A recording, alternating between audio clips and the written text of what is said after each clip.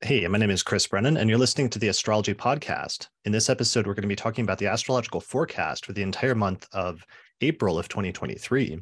Joining me today are astrologers Austin Coppock and Robert Weinstein. Hey, both of you. Hey. Hey, all right. Let me first start by giving an overview of the astrology of April, just to give a snapshot of what we're going to be talking about in this episode. Then we're going to come back and do a detailed sort of review of the major news stories that have happened over the past month and the astrology that correlated with them in the first hour of this episode. Then in the second hour, we're going to jump into looking at the astrological forecast for April in more detail. Does that sound good to both of you? Excellent. No, I'd like to change the whole script. Right. Let's do something totally different, Chris. Flip the script, flip it all around. Not this time, my friend. All right, here we go. Here we go. All right, here's our lovely graphic of the astrological alignments from our year ahead poster that Paulette Bellomini designed for us.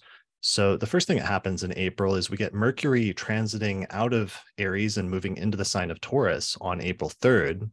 Then a few days later, we get our first lunation of the month, which is a full moon in the sign of Libra on the 6th of April. The following week, on the same day, we get Venus ingressing into the sign of Gemini on the 11th. And the same day, there's a very auspicious looking Sun-Jupiter conjunction at the same time in the sign of Aries. The following week, we get a solar eclipse in the sign of Aries, right at the very last degree of that sign on the 20th of April. And then later the same day, the sun departs from Aries and moves into Taurus. The following day, Mercury slows down and stations retrograde on the 21st of April, and then it will spend the next 3 weeks retrograde and moving backwards in the signs of the zodiac rather than forwards. So those are some of the major alignments this month. There's also a few other minor alignments that we'll be talking about in terms of planetary aspects. A lot of planets, for example, when they change signs, will be immediately aspecting either Pluto or Saturn this month, since both of those planets recently changed signs. We'll be talking about that a lot during the course of this episode as we get some of our first activations of Saturn in Pisces and Pluto in Aquarius as different planets change signs and then move into an aspect with those planets. All right. Welcome, both of you. Robert, thanks for joining us today. So this is your second time on the podcast. The last time I had you on was back in 2020 when we did the episode on Bitcoin and astrology, shortly after a major eclipse that coincided with what was then like the high point of the price of Bitcoin when it hit a new high on the day of an eclipse. And then shortly after that, sort of skyrocketed over the next year or two, right? Yes, especially with Jupiter in the sign of Aquarius. One thing we've seen a lot of is that Aquarius is a very important sign for cryptocurrencies and Bitcoin. So Pluto moving into Aquarius is going to be very interesting for cryptocurrencies. Yeah, and we've continued to see over the past year or two how important eclipses have continued to be for some strange reason, coinciding with major turning points in Bitcoin and its continued integration into other world currencies and effect on other world currencies and banking systems. So that's why I wanted to have you on today, because there's so much going on with the banking industry over the past month that I thought you would be a good person to talk to about that. So we'll talk about that here soon. Austin, how are you doing? How are you doing with the recent, now that Saturn is officially in Pisces? We released our Pisces episode together and people have been universally hailing that. So I think we were able to pull that one off pretty well, given everything. Oh, thank you. Yeah, that was, I think that was the one good thing to do with Mercury and Pisces was just talk about Pisces for 3.5 hours. Right, exactly. But I did feel, I had my ideas about what Saturn and Pisces would bring for me, like short term and long term. But experientially, within the first couple days, I just felt a heaviness that I hadn't felt before. It felt like a very, like, I don't know, like a 2-ton sort of melancholy barnacle had encrusted my little boat quietly, and beneath it was like not anything. It wasn't about anything in particular. It was just a little heavier, like a little bit of a way down. I was like, oh, that makes sense. I like that. That would be a good band name, like Melancholy Barnacle, or like an album title, for this chapter of the Saturn and Pisces part of your book. All right. Well, we'll be talking about that more, Saturn and Pisces, and some of the things that have happened. There's been a lot of news stories over the past months. So why don't we talk about some of those and some of the things that they correlated with astrologically, since that ongoing process of noting things as they happen is actually really useful and illustrative in terms of continuing to add to our collective understanding of astrology as we view events as they happen, and connect the planetary alignments that they correlate with. So one of the ones that was huge for, I think, at least this month, is that the artificial intelligence thing is continuing to heat up, and it's starting to move faster and faster, I feel like, than anybody expected, almost, when it first started to become clear that that was going to be a theme, as Saturn was leaving an Aquarius and Pluto was moving into Aquarius over the past few months. So one of the things that happened is that the group, or the company OpenAI, released the latest version of their AI program, GPT 4.0. And what happened is they released that this month, and then there was a paper published literally, I think it was like 12 hours or 24 hours before Pluto ingressed into Aquarius, which said that they had been researching this new AI over the past several months while it was in pre-release. And in their opinion, they said that it showed sparks of artificial general intelligence. So this was an actual like academic paper that was published where they analyzed it, and they put the AI through different tests that were increasingly difficult or complex. And they were kind of surprised at what a good job it did in passing some of these tests and doing different things. So at one point, one of the statements that they made was, let me see if I can find it, but yeah, one of the statements they made was, given the breadth and depth of GPT-4's capabilities, we believe that it could reasonably be viewed as an early, yet still incomplete version of an artificial general intelligence system. And that phrase, artificial general intelligence, is really important because that's basically the keyword that AI researchers use to refer to being able, this hypothetical idea of being able to create a human-like artificial intelligence, or almost like a sentience of an artificial intelligence. And that's the goal that all the AI researchers are working towards. And so what I'm pointing out here is just literally almost the day that Pluto ingressed into Aquarius, there's this group that published a paper saying that they're seeing sparks of things heading in that direction. And I think that's really important to note, because even if we're not there yet, what often happens with ingresses, especially outer planet ingresses, is you start to see changes and you start to see these movements towards heading in a new direction with different topics or different themes. And sometimes at the time, little events can happen that don't seem super significant or momentous at the time. But in retrospect, sometimes years later, when you look back, you realize that that was the turning point where something started to change and started to head in a specific direction, eventually culminating in something more notable later on. But that's something we're all, as astrologers, paying attention to right now, because there's been so many outer planet ingresses recently. And so we're all sort of paying attention to what are the little minor changes happening either in world events or in our personal lives that are kind of pointing in new directions or new paths that we're about to start taking. And I think this is one of them. There's something very significant about that. Yeah, the AI and Pluto and Aquarius are very clearly linked, and the Pluto and Aquarius is going to tell us that story.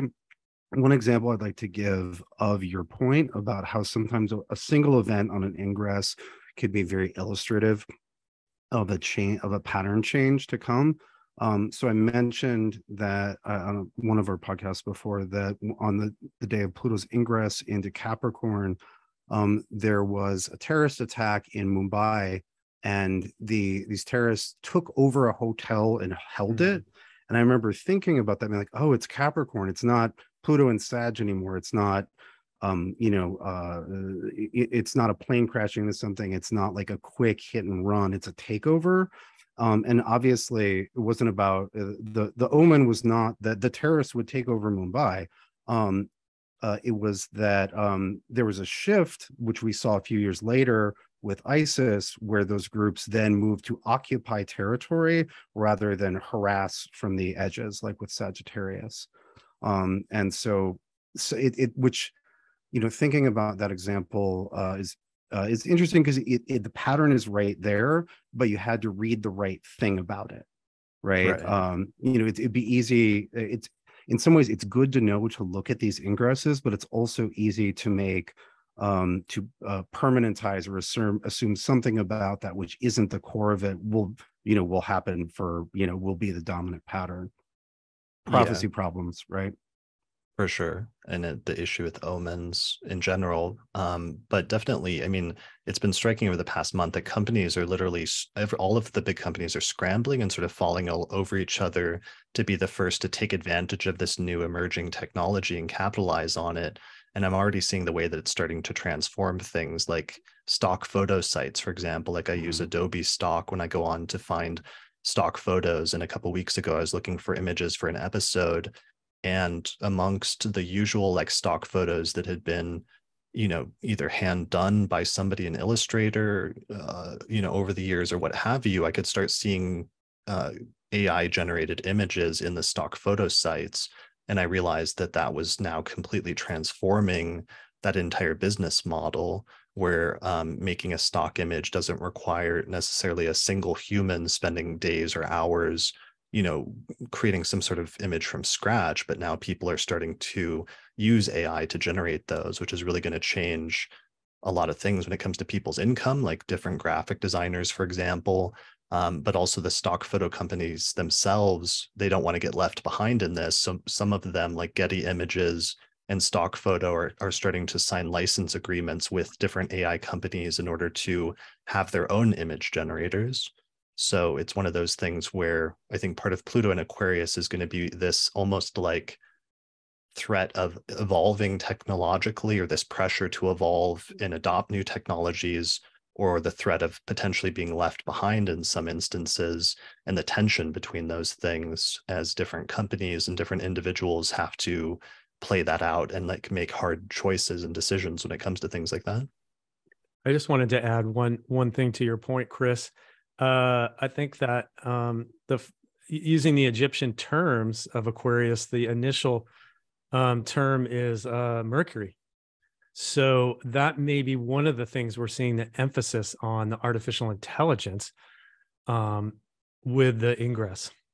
But that's really interesting. And the first decan is Venus, whereas we have all of the the impact on visual adornment that you were just talking about, Chris. Yeah, so it's like that with images, but it's other companies where this is slowly seeping into the business models and into things that people do sometimes to make money. For example, Adobe has recently released or released some sort of beta of an audio program that just automatically adjusts and really improves the audio of podcasts. And I've seen clips where people will feed in just like really terrible sounding audio from like a built-in computer microphone where they've got an echoey room or with all sorts of noise around it, and they'll feed it into this new program by Adobe that will automatically, using AI, get rid of all of the background sounds and make it sound like a studio level recording with like a deep, $400 podcast microphone, just using AI. So there's just like really crazy technologies like that. But then of course that will in and of itself then affect audio editors, for example, where there's I was talking with my brother. We were talking around Christmas, and he who is an audio editor, and he was saying that he was like, he's like, I will be irrelevant soon. Yeah, I mean, Stephen was our former audio editor for many years. He's moved into working with other big. Chris fired him and replaced him with a robot. Yeah, exactly. I, for one, welcome our new robot audio editing overlords and don't want them to do anything to harm us. But no, Stephen just like got a better job, but we worked together for many years, and he would painstakingly, sometimes spend days going through episodes of the Astrology Podcast, editing the audio particularly to make Austin sound good, which, you know, is always important. But things like that might be another instance where technology may make certain jobs obsolete because of the ability to automate it.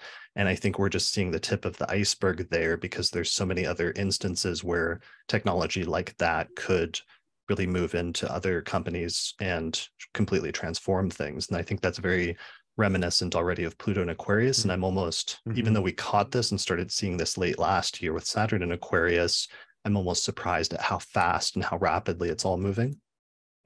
I like that you introduced the sort of paradigm or framework of an evolutionary pressure, adapt or perish, Right. because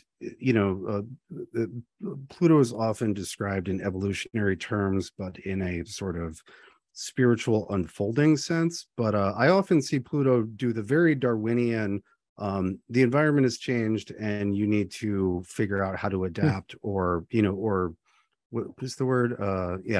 Obsolescence. Yes, or become obsolete. Right. And Pluto sweeps away the obsolete. Yeah, or it just gives you an environment that will sweep you away if you don't adapt to it. And so anyway, I like that kind of pressure, and framework, I think, is one of the top tier ones for thinking about Pluto. And so that being explicitly Aquarian technological makes a lot of sense. And I I hadn't thought this until I just gave my the example of the last ingress with the Sag into Capricorn.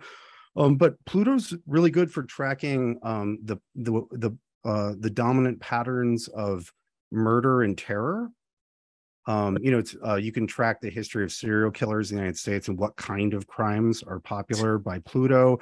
You can also, again, just give an example of terrorism. I wonder, it makes sense that we would be entering the age at the, dipping our toe in the pool of technological terror or attacks on the virtual, right? Where, the violence done by the outsiders is directed towards the Aquarian things, because as we get these more, infinitely more, not infinitely, much more sophisticated and therefore fragile structures, it becomes, I suppose, inevitable as a point of attack. Anyway. Well, also power struggles. I think like you're seeing these, now you're seeing like with AI, right? You're seeing this fierce corporate competition taking place over who's going to have the dominant AI. So, and that also is what we talked about earlier too, with like China and the US. Also, with Pluto and Aquarius, we're talking about like technology is power, and who has the high tech is going to have the power. I think we're going to see a lot of battles over technology. Who has the dominant AI, who has the microchips, who has the advanced technologies to win wars and to win, economically. So I think we're seeing that playing out. Or who's in control of the social media networks is the big one this week. Of there's like on Capitol Hill in Washington this week, they're like questioning the head of TikTok, and there's been some movements in some quarters to like try to ban TikTok in the US, or to force their parent company to sell them to like a US company or something like that, because of fears or concerns surrounding what is quickly becoming one of the most popular social networks in the US being controlled by foreign country or foreign power by China, essentially. Yeah, and I think there's some law in China where the government can request they turn over all information that they've accumulated. There could be, if TikTok's on government officials' phones, that has intelligence consequences. Oh yeah, and I just remembered also, one of the other things is the AI generators are getting really good over the past month, and they were struggling like a few weeks ago with hands. Like if you saw an AI image, one of the quickest tells that it was AI generated was the hands would have like too many fingers on them.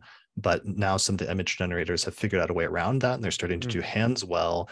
But some of the first political memes, that was something that happened this week that I think is very relevant to Pluto and Aquarius, as well as Saturn and Pisces, is people had been worried about the potential for some of this being abused for political purposes. And there was this image that came out of Trump where he was like being arrested on the street earlier this week because there had been a big, he himself had put out an announcement that he was about to be arrested on Tuesday.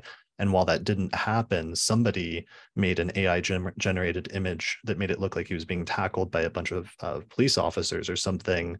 So we've had one of our first instances this week of AI being used in order to do sort of political type, I don't want to say propaganda, but like influencing things politically or spreading around something that's not true, even if it looks true at face value. Yeah, and there's a really sort of easy tie-in there between Pluto's ingress into Aquarius and the Saturn-Neptune years, right? Where it's like, I don't know what's real, right? It's the technology that's enabling that, but the effect is very Saturn-Neptune in Pisces. Yeah, because that was the big thing that we noticed and talked about a lot back in 2017 when Saturn was square Neptune. Was the year of like quote unquote fake news and social media being used and like fake news stories being circulated in order to manipulate both sides of the political spectrum and to manipulate the outcome of the election. But here, and Pokemon Go, right? And teenagers most importantly, hunting made up creatures in the real world. Yeah, in physical locations. I've got to find it, but there's some augmented reality thing that's getting ready to launch right now that I actually saw and bookmarked specifically because it reminded me of that, and I was really surprised that that we might be back in that territory. Well, Pokemon was released under the last Saturn in Pisces, so it seems like a very natural trajectory. Yeah, here I didn't look into this much, but here it is. It's called Peridot, but it's like an advanced version of like Pokemon Go, I think. Yeah. So Saturn in Pisces. Yeah, I can't wait to. Yeah. Sometimes it's hard to tell what's what because the two ingresses were so close together. It's like, what are the correlation? Which one is doing what? It was right. And the things that are supported by both would be the most likely to occur, right? Which were those? That's the thing, is it's not one or the other necessarily. Well, and then Mars going into Cancer too. But I mean, March was probably one of the more complex months of the entire year because of that double ingress like that. Yeah, and I think it was understated. Huge energy shift. I mean, I think we all felt the energy shift, of course, with the banking crisis is the biggest manifestation. But so, I haven't like done polls to confirm this, but nor would I. But it seems like the general sense right now, just like the tone I get from a smattering of media and people, is that there is a sense that we've sort of entered a new thing with a lot of uncertainty, which is different than the consistent uncertainties and frustrations of the last several years. There really does seems to be like a set, like even for people who aren't tracking the astrology, that like, oh, Saturn just changed signs, like Pluto's changing signs, that like we're on the cusp of cycles of a variety of lengths, all of which are at least a couple of years, and that we're just toe dipping in, and it does seem like the level of uncertainty is extremely high. Well, what was interesting too about March, which was the story that you didn't hear about, is like what I'm seeing is like the pandemic is kind of over, guys. Deaths are down, cases are down, hospitalizations are down. When was the last time you saw a big story in the news about the pandemic? And I'm really thinking, Saturn and Pisces, maybe that the end of that period of Saturn and Aquarius really tracked with the pandemic. Not exactly, but pretty tightly. A lot of rules, social distancing, mass vaccine mandates, a lot of really strict rules about social interaction with Saturn in Aquarius. And now all of a sudden that's kind of eased, right? And maybe we didn't even notice. No, people aren't really wearing masks. I'm not hearing nobody's protesting about vaccine mandates, and there's not that level of concern. COVID is still out there. You can still get it. But I'm thinking the pandemic is really winding down, and that maybe that's true to a certain extent. Saturn in Pisces. That's true to a certain extent when it comes to policy, and we certainly are at the end where most of the major policies have that were from the COVID, early parts of the COVID era have been ended relatively recently. And we probably won't see a return to some of those, but at the same time, COVID itself didn't end. And I know at least, I know like one astrologer that got seriously sick last month. I know one very prominent astrologer that's actually sick right now and that I'm really hoping pulls through. As well as I was talking to a younger astrologer who just got it last year, who's suffering, dealing with severe long COVID issues that have seriously changed her entire life and seriously hampered her ability to live and do things normally. And that's something I'm still struggling with 3 years later. So that's something I want to like put in there is like COVID's not over. And while most people have rolled back and don't wear masks and everything, and that makes sense, and a lot of the public policies have changed in the long term, I do still think there's going to be a story that becomes clearer over the next like 5 to 10 years about what the actual physical and long-term impacts of COVID, and that might be more serious than people realized in some instances. But it has yet to be seen. Well, I definitely am not downplaying the effects of COVID. I just want to make that clear. And I'm kind of differentiating between COVID, the illness, and COVID, the pandemic, the global emergency crisis pandemic. Yeah, the historical cultural era. Yeah. Yeah. I mean, people are going back to life as normal. People are still getting COVID and getting sick, but we're going to concerts again. We're going to parties again. We're going to events, and life is kind of returning to normal without the fear of the Saturn with dignity and Aquarius seemed to really ramp up the fear of like, man, I'm afraid to go outside. Like that kind of thing is over. We're afraid of new things or different things, right? We're not sure if the bank is our ATM is going to work, but we're not afraid to go to the grocery store.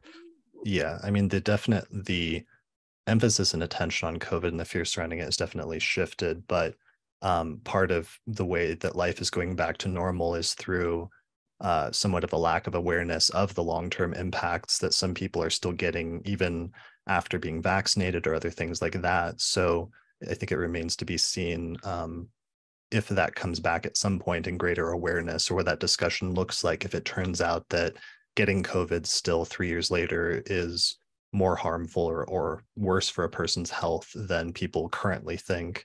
It'll be interesting to see how those discussion goes. Yeah, definitely. Well, and as far as getting back to normal, I don't think people feel like they're getting back to normal. It's coming out the other side of a thing, but things are different. War's back on the table. Like we had plague, then war. Famine is threatening in various places. Like it's not back to, we didn't pop back out in 2019. It's very much like looking around and with a lot of uncertainty. And, it's one of the things about Pluto is Pluto always brings uncertainty and always brings, you can't see it very clearly, right? Like the clarity of vision and Pluto do not go together. You're like, how deep is this hole? Right. I dropped a penny down it and I didn't hear it hit the bottom of the well. And so then we fill that well with projections sometimes. And I don't mean projections merely in a psychological sense, but we try to project what might be down or imagine it. And that space is also catnip for fears and anxieties. Right. And I feel like, again, this other side of the tunnel that we've come out of is full of unknowns that are necessary to fill with models or ideas of what it might become, but also very easy to fill with anxiety and fear. Definitely feels like the end of a chapter, that 3-year chapter, now that Saturn's moved out of Aquarius and into Pisces, and that we're moving into new territory, or at least starting that journey of finishing one chapter of a book and opening up another. It was actually really interesting to see a lot of the like Saturn and Aquarius people in their late 20s or early 30s finishing up their Saturn returns and reflecting on that and reflecting on some of those stories. It was kind of heartening to see, but that goes to the point about things being radically different now on the other side of Saturn and Aquarius compared to what everyone's life was like when we went in. Well, that's, I was looking back at the Saturn, last ingress into Pisces, I believe was 1964 at 65. And that was right after the Kennedy assassination, which was also like a generationally changing event, you know, and there was like this really sense of loss and, you know, this kind of like dreams kind of dashed. And I think there's, I mean, totally different, but we're also coming out of a really rough period where a lot of, you know, it was just a really depressing period where a lot of dreams were kind of crushed. So that I see that Saturn, that same kind of themes of coming out of a really hot, you know, really difficult period with Saturn in Aquarius. Yeah, and certainly the same was true 30 years before that. Yeah, right. Because we have the that Great Depression. we have that like the double Saturn in its own signs, right? Was it 29 to 34? And then you know, that mid 60s, when people talk, or the early 60s, when people talk about the 60s, they're actually talking about the second half of the 60s, right? Because the first half of the 60s is Saturn in Capricorn and Aquarius, and it looks like the 50s. It's locked down, it's buttoned down, maybe, rather than locked down. Yeah, but yeah, totally. and that emerging into Saturn Pisces is, you know, it's a very natural. So what the fuck is going on? Like, so what is this? There's someone in the comments, forgive me for not seeing the name, I just saw it popped up, but the new, it's sort of new normal, but it feels transitional. It's a mutable Saturn without a lot of dignity. It's sort of, you know, it's in a water sign. Like, yeah, this is how it is for now, but there's nothing that feels particularly permanent about Saturn and Pisces. Yeah. So going back and speaking of ingresses, maybe we should talk then about the other really major thing that started happening in terms of world events this month that a lot of the astrologers were associating and connecting with Pluto, which was the banking crisis that came up. And I know a lot of astrologers were talking about it because it was striking that it was happening when Pluto was right in the last degrees of Capricorn, because of course, all the astrologers that were around in 2008 remember during the last major financial, also banking crisis that occurred right when Pluto was moving into Capricorn in the very first degrees of the sign. So there was something very fitting about it, sort of starting with a banking crisis and ending with a banking crisis for some reason. So what's the short version for people that like weren't paying attention to the news? What's the synopsis, Robert, of what happened there exactly? Oh man, it's such a complex story, but I will try to give you the short version. Okay. I mean, that thing just came, first of all, it just kind of came out of nowhere, right? Like what was really interesting was that the Fed Chairman Powell, testified in front of Congress, I believe, on, let me just look at it. It was Tuesday the 7th and Wednesday the 8th. The banking crisis was not even mentioned one time. Mm-hmm. That was right at the ingress of Saturn into Pisces. And then all of a sudden it was on Thursday and Friday that the Silvergate Bank, which was the crypto bank, failed. And then a day or two later, you had the Silicon Valley Bank, which was a really important bank for the tech industry and venture capital, also failed. And then it started, a couple more banks failed. And so, you know, whether it was related more to Pluto Aquarius or Saturn Pisces, that was one of the things I think is a little hard to tell. All of a sudden, as we had talked about, like bank liquidity dried up right when Saturn hit Pisces. Now, the causes of the bank crisis are basically three. Banks were holding large bond portfolios that got killed. 2022 was the worst year for bonds in 50 years, 50 years. So they're holding all these bonds and their capital is dropping because bond value dropped. You also had deposit flight looking for higher interest. And so all of a sudden, boom, and technology played a big role in that. And that might be the Pluto and Aquarius part, because all of a sudden now people used to have to go to the bank physically, right? To run on the bank, you had to actually go to the bank to get your money out of the bank. And now you just swipe your phone and you can move all your funds in a second. And that actually contributed to the speed of the crisis that took everybody by surprise. Interesting. So part of it is there was a bank run basically, and that's part of the reason why Silicon Valley Bank failed, right? Yeah. You know, social media and phones kind of teamed up. A rumor gets going on social media. This also happened with FTX last year. You know, a couple of big crypto influencers started posting, oh, if I were you, I would withdraw my FTX funds now. Boom, that started a cascading kind of run on the bank there. So things can move very, very fast in the digital age here. And so one person in the comments is saying, and I thought this too, that some of this current banking crisis was partially connected to some of the banking things that occurred in November because of the tie-in with Bitcoin and cryptocurrency, right?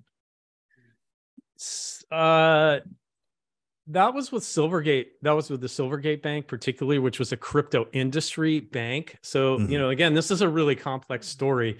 The government is making a concerted effort to make it much harder for big crypto institutions to bank. So that's a subplot, but I wouldn't say that that's kind of one of the main driving forces. It all goes back to the Fed messing up on inflation. Remember when the Fed said, "Oh, a little bit of inflation would be good"? People remember that back in 2021. Well, that turned out to be a historic mistake. So in order to combat inflation, they raised interest rates the sharpest they've raised them in 40 years. Right. And that put pressure on the banks. Number one, because it collapsed the bond market. But number two, bigger picture, it just started removing liquidity from the banking system and the financial markets and the economy to bring down inflation. And it showed up, boom, with a banking crisis that nobody expected. So it all goes back to inflation and the Fed, what the Federal Reserve is doing.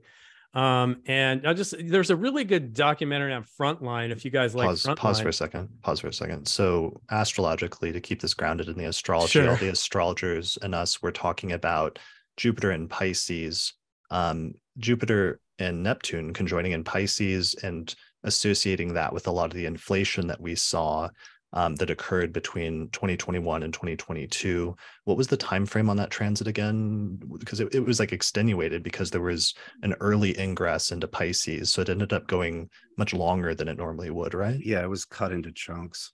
That was I remember it was in April of 2022 was the conjunction of Venus, Jupiter, and Neptune.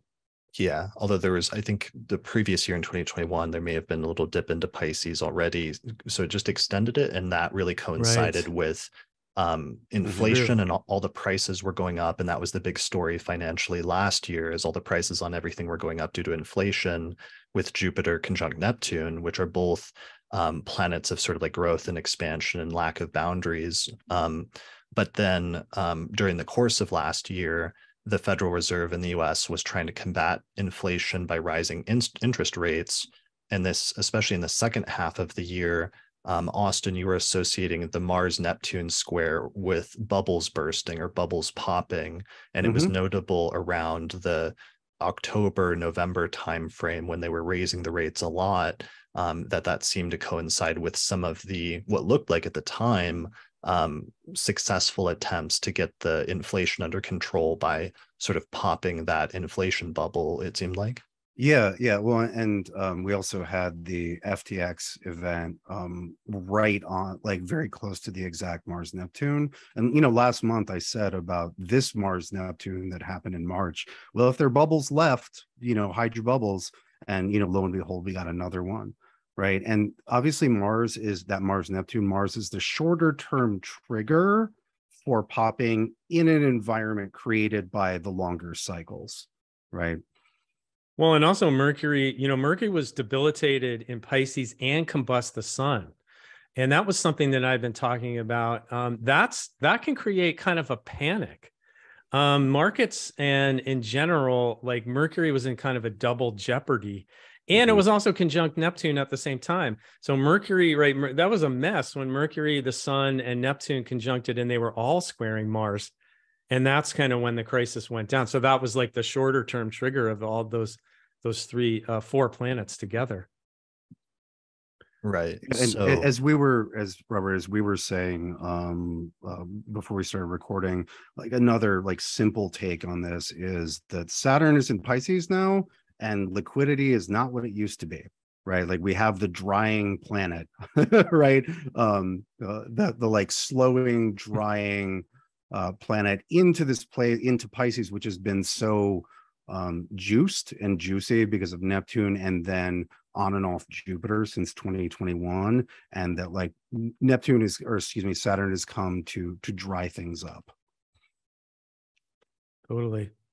Yeah, that makes sense. So where we're at now, and one of the reasons I was asking about some of the past stuff is just because it seemed like, especially with the eclipses, that sometimes there were major events happening on eclipses, like last November when the whole Sam Bankman-Fried scandal and financial scandal happened right around the time of the eclipses in November. And that ended up being tied in with some other related Bitcoin thing that happened on eclipses exactly 6 months earlier. Since we're coming up on eclipse season again next month, starting with that eclipse in Aries later in April, I thought it would be good to just understand the connections sometimes between events that are happening now or that are coming up, and how sometimes they're not happening in isolation, but as part of a sequence with things in other increments that we can track with astrology.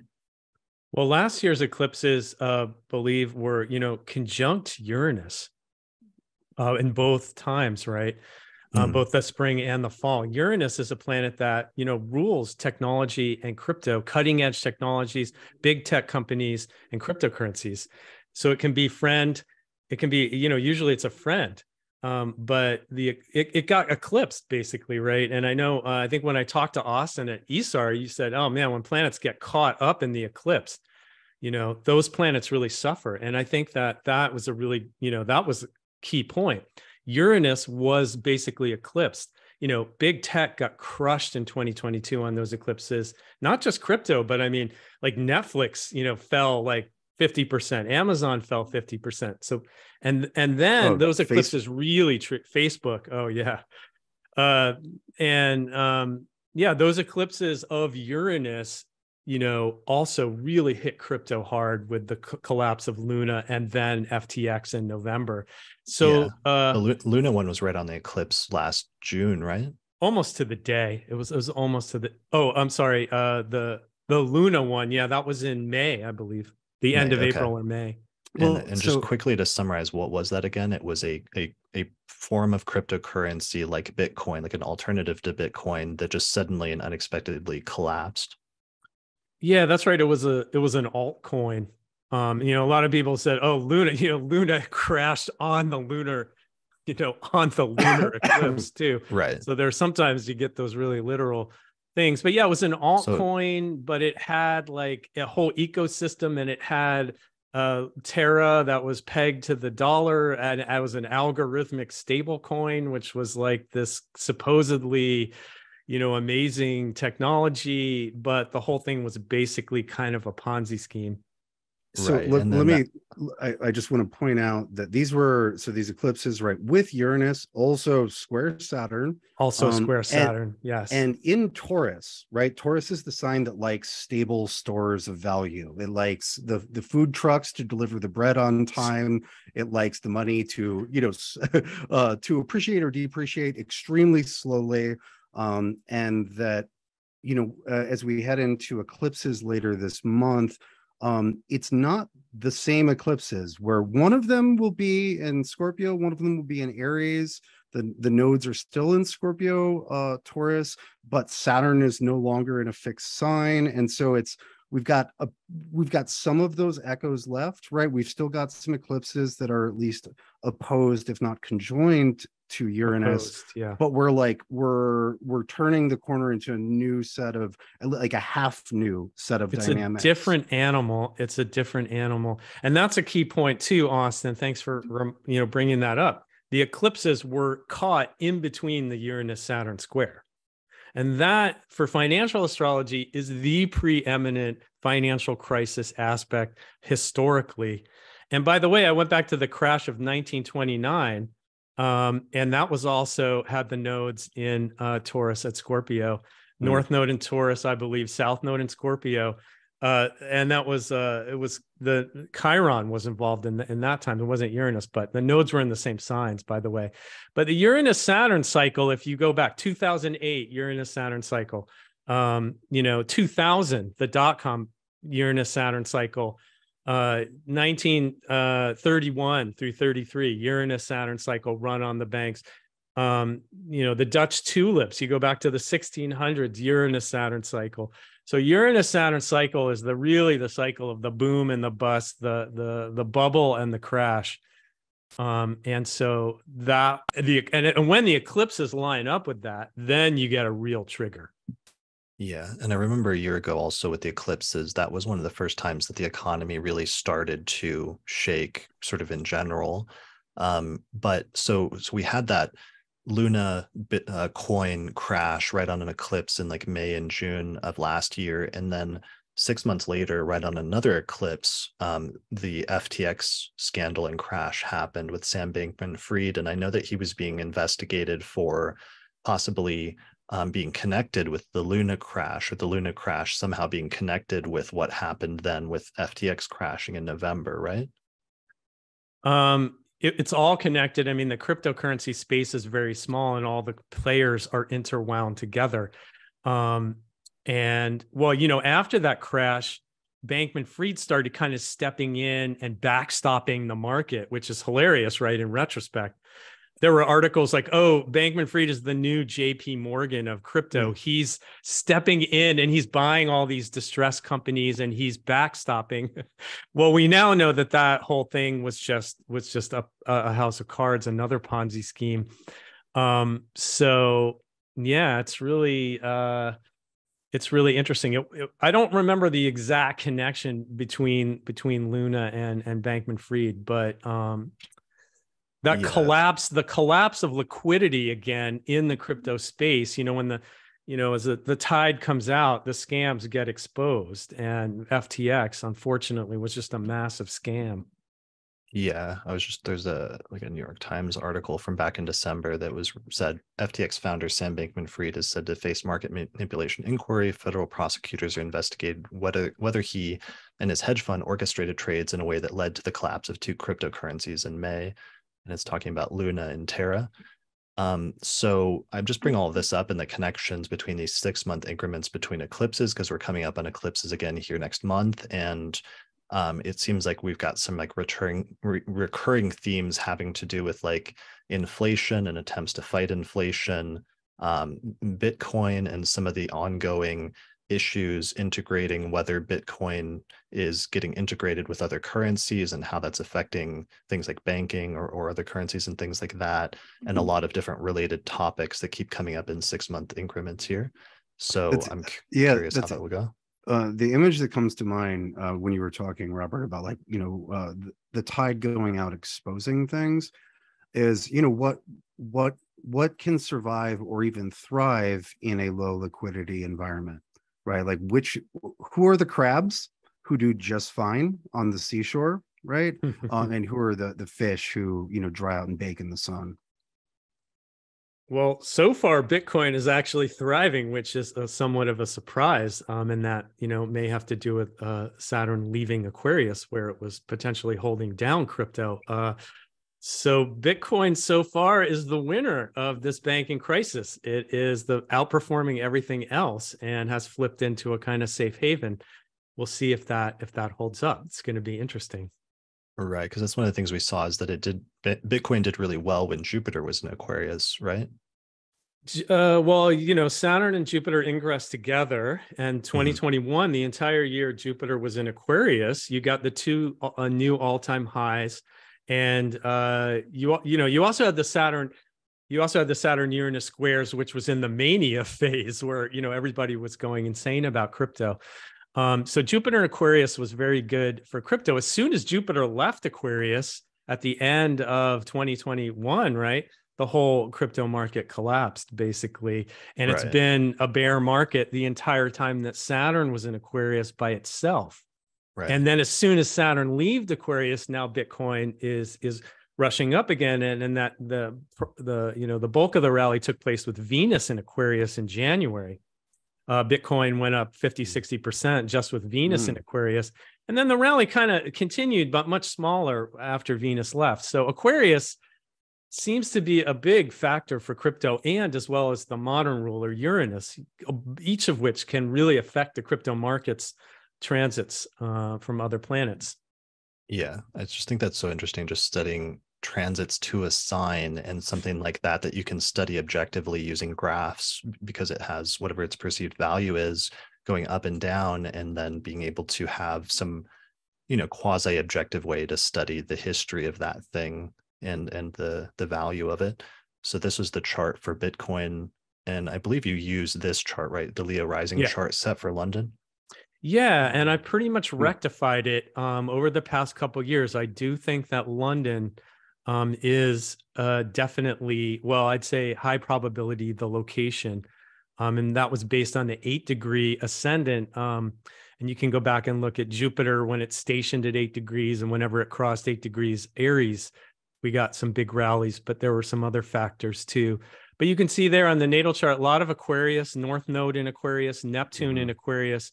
And in fact, the all-time high of Bitcoin in October, November of 2021, look, Jupiter was exactly conjunct the natal Neptune, right? Talk about euphoria.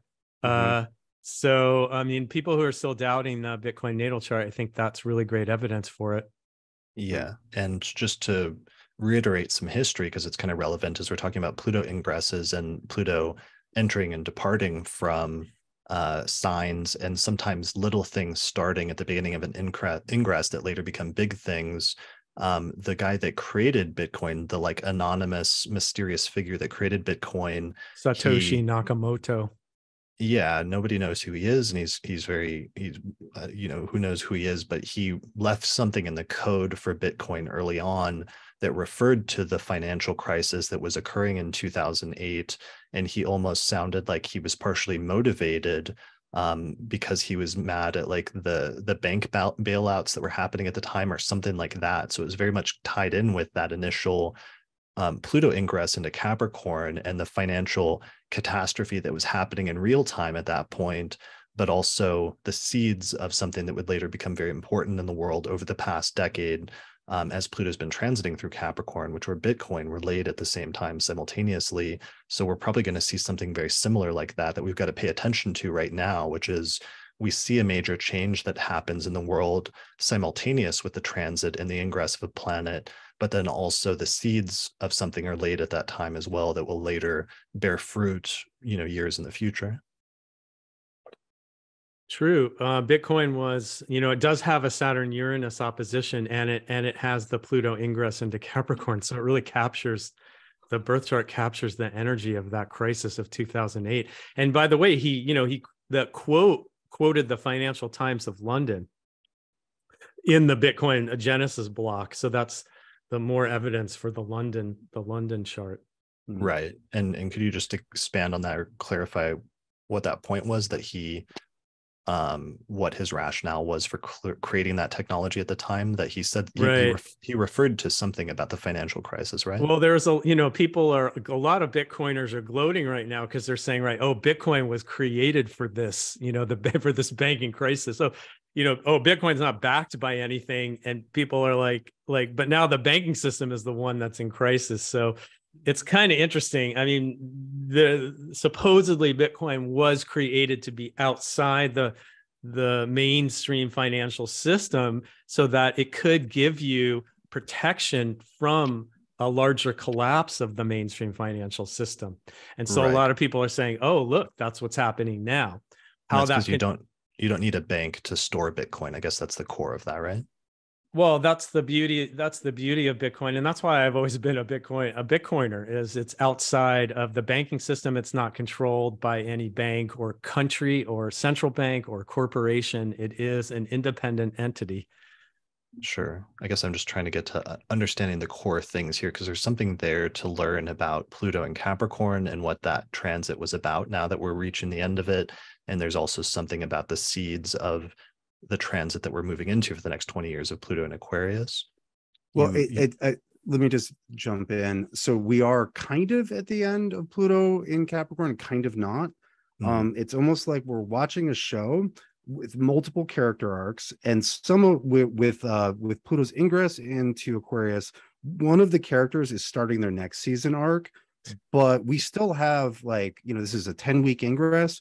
We still have well over a year of Pluto being in Capricorn to go, right? 18 months. Okay, 18 months, right? Because there are 3 total ingresses into Aquarius before it's permanent. And so this is wrapping up some things, but it's important that we don't say this is the end, because we've got a few more finales, right? Pluto's going to do more at 28, 29 cap before the before it's wrapped in a bow and sent off. Yeah, it's like a stand-up comedian that does their entire act and then leaves, but then comes back for an encore, except nobody's excited for that encore and everybody just groans when they come back like 3 times. Well, it's really a transition.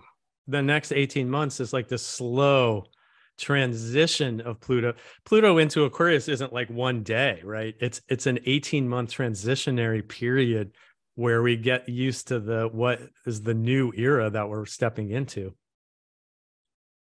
Yeah, that like the final, once Pluto's actually in, that overlaps with the transition of of Neptune and Saturn and Uranus changing signs. Like we're all kind of heading towards that 2025-ish mass exodus of, or ingress/exodus of outer planets, where we get, we go Neptune in Aries, Uranus in Gemini, with the Pluto in Aquarius. Like Pluto is one of the 3 big invisibles, but they all, like, the final ingresses all line up mid-decade, thankfully. In a harmonious minor grand trine.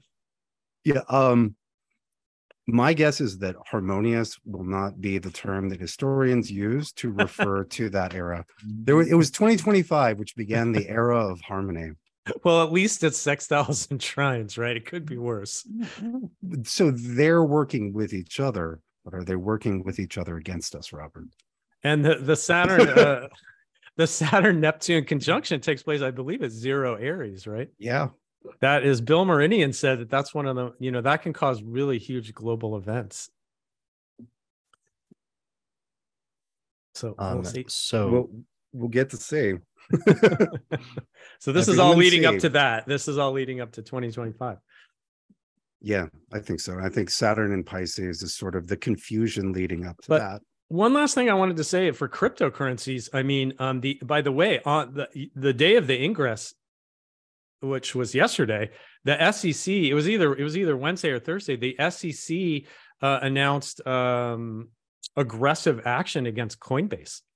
So one of the things I think we're going to see is, and this was all over crypto Twitter, is aggressive moves by governments to try to stop cryptocurrencies. And there's going to be a power struggle over cryptocurrencies with Pluto and Aquarius. So this may be one of the things we're going to be seeing.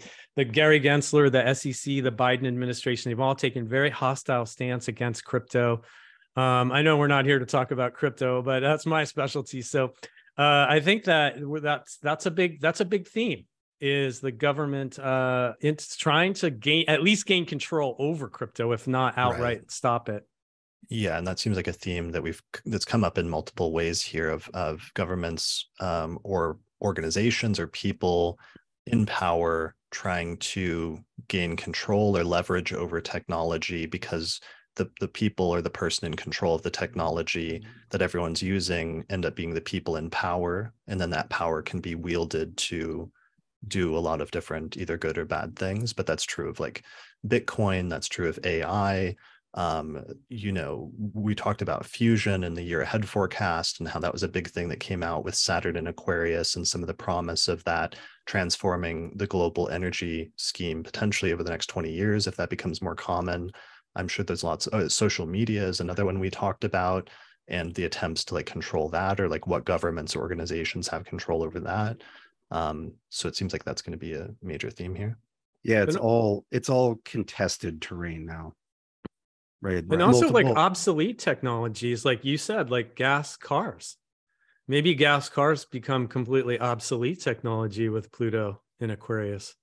Yeah, I think that's going to accelerate with Uranus in Gemini, because if, like I was telling you guys before we started recording, even if fusion becomes like widely used, the next step is going to be like everything needs to be switched to electric, not just cars, but also like trucks, boats, planes, and all of that. And there's some major hurdles with converting the entire transportation sector to being able to use electric rather than gas or diesel. And that'll be a major transformation over the course of the next 10 to 20 years. Well, the EU has already moved to ban all gas-powered cars, right, by like 2032 or something. I might be a little off on the year, but okay, it's happening.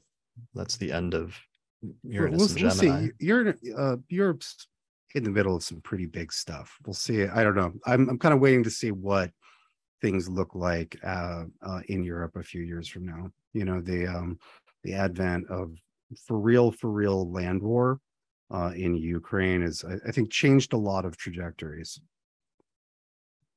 Yeah, and we've seen some major geopolitical shifts happening over the past month with the ingresses as well. Some things are heating up. Seeing, for example, Saudi Arabia and Iran sign some sort of peace accord or moving towards that with the backing of China, and China being a major player in helping to coordinate that or make it happen, basically, has major geopolitical implications potentially if that actually like stays in place, which is interesting again as an ingress thing of something new or of a new chapter opening up that might not be huge in the moment, but in the long term could be significant. Were there similar geopolitical things? Yeah, just to not recap, but just to summarize, like my suspicion that we're in a very uncertain place is very much confirmed by the trajectory of the conversation, where it's like, so here's 40 things that could be really huge and we don't know where they're going, right? That's the new normal, right? Yeah. It's not a return to the known. Right. Yeah, that's a good point. All right. Well, we do need to mention before we wrap up we should wrap up this news section really soon, but I did want to mention really briefly the Oscars, since that was a big in terms of entertainment and in terms of other like notable things that everyone was talking about, the astrology of this month, where the movie Everything Everywhere All at Once swept the Oscars and won just tons of awards, as did many of the actors and other people associated with the movie. There was also a major sort of comeback story with Brendan Fraser, who won an Oscar for his role in the movie The Whale. And that was kind of an interesting thing astrologically to some extent. I know, Austin, you associated both of that and I think Everything Everywhere All at Once, which came out during the Pisces stellium last year, was a very like Pisces and Aquarius stellium type movie. Did either of you see it? Kate and I sat down to watch it one night, and it was moving too quickly, and we were both tired. And we both decided we would like to watch it, but not right now, and then never got back to it. But from what I understand, it sounds very Neptune and Pisces, sounds very appropriate that it was the victor during the Saturn Neptune era. Yeah, great movie. I enjoyed it immensely. Very fun. Yeah, I hear good things. Very innovative story. Kind of sci-fi, kind of kung fu, like not genre bender. Yeah, and although we don't have a birth time for her, Michelle Yeoh won the award for Best Actress in that movie, and I noticed that she had Saturn in Aquarius, so this was like the very tail end of her Saturn return, her second Saturn return, which I thought was really interesting, since there were also just different things with like age. And I know she mentioned in her like acceptance speech different things about age and like it's not being like too late to like still win a major award like that even later in your career. And even though actresses have sometimes struggled with that, like casting like after a certain age or different things like that. So I thought it was interesting that was part of her like second Saturn return story. Yeah, totally. Well, and also Jupiter return, that movie came out when she was having her Jupiter return in Pisces. I remember she must have started acting early. I remember seeing her in kung fu movies that were from the early mid 80s. She's been around forever. Yeah. I mean, the big one was like 2000 was Crouching Tiger, Hidden Dragon, and that was but she was like big in Hong Kong cinema a decade and a half before that. Okay. That was her breakout to the Western audience. Yeah, but she was like starring roles 15 years earlier. Got it. And then the other one was Brendan Fraser, and that was really interesting because we actually do have a time chart for Brendan Fraser. And what was interesting to me partially was Saturn had just departed from Aquarius and moved into Pisces. So it's like he got the role and he did the role while Saturn was in going through his 10th house, and he's had this kind of like comeback story, this redemption story, because he had been a big actor in the 90s and early 2000s, but then he struggled with like a series of different setbacks in different parts of his life in the late 2000s and early 2010s, so that maybe like 6 or 7 years ago, there was a bunch of different op-ed pieces of just like what happened to Brendan Fraser and why did he just disappear from the map after being one of the leading stars in Hollywood for like a decade. And yeah, it was like a really notable like success story or comeback story. And since he has a time chart, it's just interesting seeing some of the different transits going on for him when he won an Oscar here this month. So yeah, the Pluto ingress, of course, went into Pluto trined his moon in the first house, and that Pluto transit went into his 10th house, and Saturn had just departed from his 10th house and moved into his 11th. So it's interesting seeing somebody get like the rewards of a 10th house Saturn transit, and in some ways also him having a Saturn return back to his 10th house, where Saturn would have been going through Aquarius in the mid 90s, early to mid 90s, when he first had his ascent as an actor. And in his acceptance speech, he also mentioned something about like time and age, where he talked about how when he was first big in Hollywood in the 90s, when Saturn was up in the top part of his chart, how it came easily to him, and he had something that was there that he took for granted until it went away, and he didn't fully recognize or appreciate it until it went away. But now all of a sudden he's back sort of at the top of his chosen career or profession, and he had a much greater appreciation for it, I think, this second time around of Saturn going through his 10th house. And yeah, there was something really striking there about witnessing that transit of with somebody. Yeah, that's interesting. Also, considering that the natal chart has Saturn in its fall in Aries, and there was literally in that rule that Saturn rules the 10th, right? So there's literally a fall from grace and then getting back up again. Right.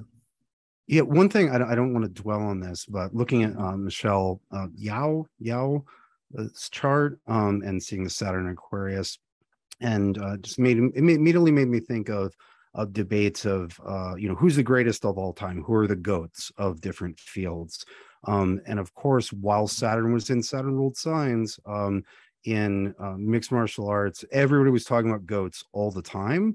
And what was really interesting as we transitioned out of that era, like 3 or 4 people who were maybe going to become the greatest of all time, like these champions with great win streaks, all got cut down over the last several weeks. Like was it 2 weeks ago, Kamaru Usman, who had I think he had 14 consecutive wins. He was about to have the longest win streak ever, blah blah.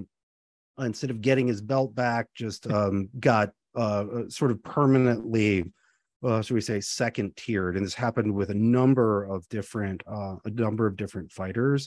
And I'm just curious if some of the discourse with Saturn and longevity no longer being as important, with Saturn moved out of the Aquarius and Capricorn, if some of this like seeking permanence in the memory of a particular field will sort of drain away. Because again, there was a slaughter of would-be goats over the last 6 months. Yeah, for sure. All right, so I think we are definitely more than halfway. We're up to an hour and 10 minutes in this episode, so we should make a transition to talking about April. I did first want to mention our sponsor for this episode. So there's this new astrology app that's coming out right now that's called StarScribe, which I'm actually kind of excited about, and which approached me about doing this because this is an astrologer I know from social media. And what they've done is they've launched a Kickstarter in order to fund this new astrology app that they're working on that looks both really beautiful and has some really great things integrated into it for studying and learning astrology. So StarScribe is an astrology journaling app by astrologer Rowan Oliver and software engineer Romina Barrett that launched a Kickstarter just a few days ago. So StarScribe is a new astrology journaling planner and social app. And It's in the beta phase, but they're running a Kickstarter campaign to fund the development of the mobile app, which is launching for both iOS and Android later this year.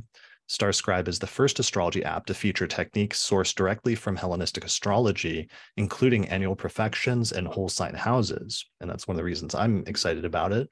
So StarScribe has upcoming astrologer portal, which will feature the work of professional astrologers from all backgrounds and connect astrology enthusiasts to knowledgeable and reliable astrologers of different traditions from all around the globe. So if you sign up for the Kickstarter, some of the perks include early and discounted access to the app's premium features, exclusive astrology merch designed by Zartana, who's designed some graphics for the Astrology Podcast in the past, and also astrology and web development bundles from Rowan and Remedia. So StarScribe's Kickstarter campaign is running from March 23rd through April 2nd, and you can learn more and back the project at starscribe.co/Kickstarter.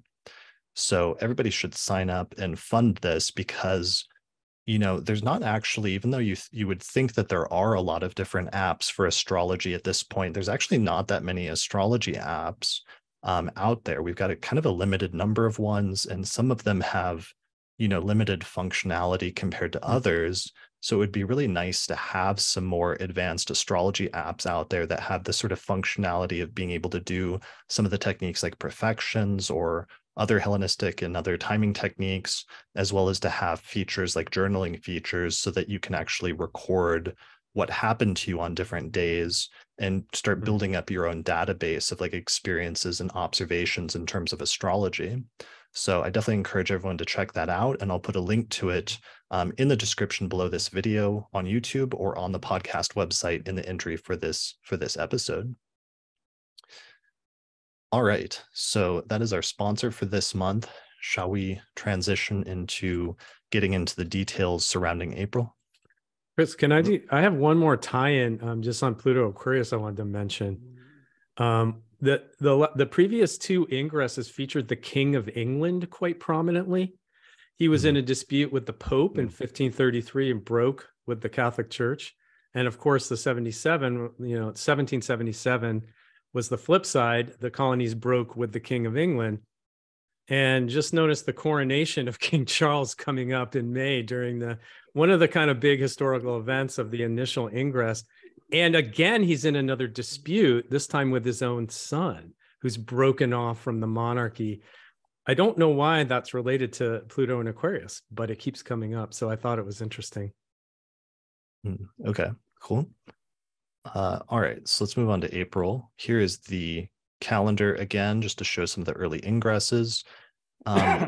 So one of the things that's going to come up over and over again this month is now that Pluto's in Aquarius at 0 degrees of Aquarius and Saturn is in the early degrees of Pisces, every time like an inner planet changes signs this month, it's going to hit a hard aspect with one of those two outer planets. And that's going to give us some of our first previews of what those outer planets really do in those signs. So here's a graph from Archetypal Explorer where it shows, for example, on Monday, the 3rd, for example, Mercury will square Pluto. So that'll be an activation of Pluto. Then later in the month, around the 10th and 11th, Venus will trine Pluto.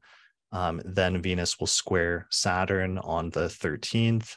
The Sun will square Pluto around the 19th and 20th, and so on and so forth. So that's something I think everybody should pay attention to, even though those are somewhat minor or normally like passing aspects that we maybe wouldn't dwell on.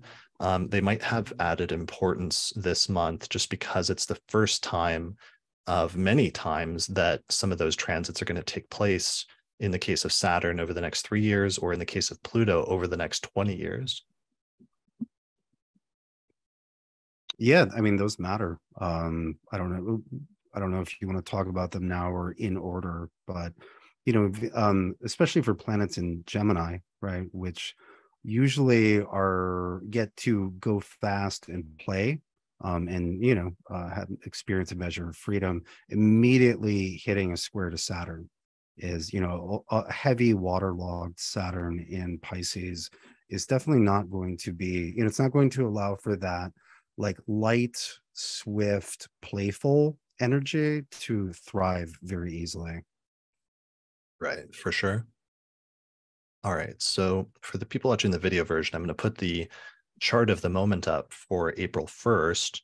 So this is what we start with at the beginning of the month. One of the most notable things, of course, that we talked about in last month's forecast is that by the end of March, Mars will have departed from its 8-month transit, 8 or 9-month transit through Gemini that it started last August, and it will have finally moved into Cancer. After that very, very long Mars retrograde period in Gemini that we've been experiencing over the past several months. So that's one of the other distinctly different things that we're experiencing already at the beginning of April. Yeah, and it just makes that's the third ingress within a few weeks. And just really, I think, accentuates the energy shift that we're going through in March and April. Yeah, for sure. Of new beginnings, of old things ending, especially some of the old challenges that the Mars retrograde brought finally being wrapped up. And then by this point in early April firmly heading into uncharted territory. I mean, ingresses, they tend to be kind of chaotic. Mm-hmm. It's like that, especially at 0 degrees, when it changes from 29 to 0 degrees. I mean, mostly outer planets, but when you get all of these changes simultaneously, it's like the old era isn't quite over. It's like when you move into a new house, but all your stuff is still in boxes, right? It's like, it's very chaotic. It has that feeling of like you've stepped into the new era, but it hasn't really, at the same time, it hasn't really begun yet. So you're in the in-between zone. And I think that creates a lot of chaos and uncertainty. Right. So, yeah, definitely. And also just with planets in cardinal signs also have that quality of beginning, of setting things in motion, but you just kind of see the motion, but not necessarily the trajectory or impacts yet. Yeah, so here on April 3rd, we get our first actual ingress of the month, aside from already starting with Mars having moved to Cancer, but Mercury changes signs and moves from Aries into Taurus, where it immediately squares Pluto. What are some of our keywords? We've talked a lot about hard Mercury-Pluto aspects over the past several months, or a couple of years actually, because there's been some notable stations where Mercury has stationed retrograde or direct in a hard aspect with Pluto. And we kept coming up with, or we kept observing at the time, like exposés or things that were like buried or hidden being sort of brought up or dug up at different points. So that seems to be one of the core themes of Mercury Pluto. Yeah, absolutely. Yeah, and then Mercury has a rough row to hoe here, because we've got the square with Pluto, and then we've got a conjunction with the dragon's head, and then on to Uranus, and Venus will be leaving Taurus before long, which, in Venus's time, co-presence with Mercury there helps stabilize things. But Venus is soon gone. And, especially if we're looking at that first decan of Taurus, usually with Mercury there, which is the ruler, we're looking at trying to make plans. Like the archetype is like thinking about, what do I plant this year? And so if I'm going to plant, I don't know, soybeans or tomatoes, like I need to do that. I need this kind of soil. I need to prepare this way. I'm going to buy this many seeds. And so Mercury in Taurus has this like planning for the future harvest sort of quality. And it's very, very difficult to plan here, right? Square Pluto conjunct in an eclipse point with, coming up on a conjunction with Uranus. And, I think that's relevant on a personal level, but that also pings a lot of the discussion we were having about finances, right? Like, how do I plan? Where do I plant my coins? Yeah, and that's going to become more important because we're heading into a Mercury retrograde later in the month, where Mercury is going to slow down and station retrograde conjunct Uranus. Yeah. So Mercury Uranus is going to be one of the themes of this month, especially in the second half of April and the early part of May. But it's striking that it just opens with that square with Pluto. Well, Mercury in Taurus is like slow, plodding, methodical kind of approach to things. Or Taurus has the effect of like kind of slowing things down in general. And then Mercury is actually going to be slowing down physically as it approaches its station retrograde. So I think there's some theme here of like slowing everything down and, you know, really being very methodical about what you're doing. Yeah, and I think in a lot of ways that's a good default response to a confusing situation. If you're Mercury, is like, okay, slow down. There's a lot here that's obscured, right? Pluto obscures, the North Node obscures. Uranus brings changes out of nowhere, which means you can't see the source or you didn't see them coming. Right, there's a lot that's difficult to there are a lot of relevant factors here for Mercury that are very difficult to see and get information on clearly. And that may relate to the banking crisis. Taurus is certainly related to banking and money. The square to Pluto may be another trigger in some way, or yeah, I mean, Mercury, you know, Mercury could almost stand in for capital here. Right, like, do I go here? Right. Do I go there? I don't know. You know, there's dragons and and death gods and Uranus, and I'm not sure if I want to put my money in any of these places. Yeah, and Mercury Pluto aspect. And there's a sextile to Saturn, right? So we get another malefic. Just, you know, it's a sextile, but joining the party. Sorry, Chris. Yeah, it's sextiling both Saturn and Mars a few days later. So just themes of like control and manipulation when it comes to communication and other mercurial activities are things to kind of watch out for that day. And it'll be interesting just paying attention to the shift of that energy, just because over the past decade, we're used to having it happen in cardinal signs, but now all of a sudden it's happening in fixed signs. So there's greater themes of like Robert was saying, of things that are slow or things that are dug in or that take a long time to build up, but become very permanent and become very intractable. And what happens when you have something intractable, but when there's also themes of like control or tension there at the same time. All right, so that's what we're kind of... One of the things we haven't really mentioned with Pluto and Aquarius is like ideological, this kind of fixed ideological battles and the camps really polarizing into these fixed sides. I don't know, with Mercury, there could be something there like some type of ideological power struggle. Yeah. So that makes sense to me on a like interpretive symbolic level, but on a lived level, it's like, hasn't that just been years and years and years and years? Like, I can barely remember a time before that. It gets more and more extreme, right? Every year. Yeah, so far. Yeah, we'll see. What was the astrologers associate like Pluto and Aquarius the last time with like the French Revolution and things like that, right? Yeah, that definitely happened. Okay. Well, not the ingress, but the transit at the end. It was the end of the transit. It'll be interesting seeing what the parallel is for that in modern times then, and what would have that level of extremeness from the perspective of whatever it is that we're currently taking for granted societally, or that some country or society is taking for granted, and what would be such a radical shift in power that would represent that in our time. I think will be one of the interesting things with Pluto and Aquarius over the next 2 decades. All right, so let's talk about our first lunation of the month, which is this full moon that's taking place in the sign of Libra on the 5th of April. So there it is. It's at 16 degrees of Libra. This is when the Sun-Jupiter conjunction is coming up, but it's not quite there.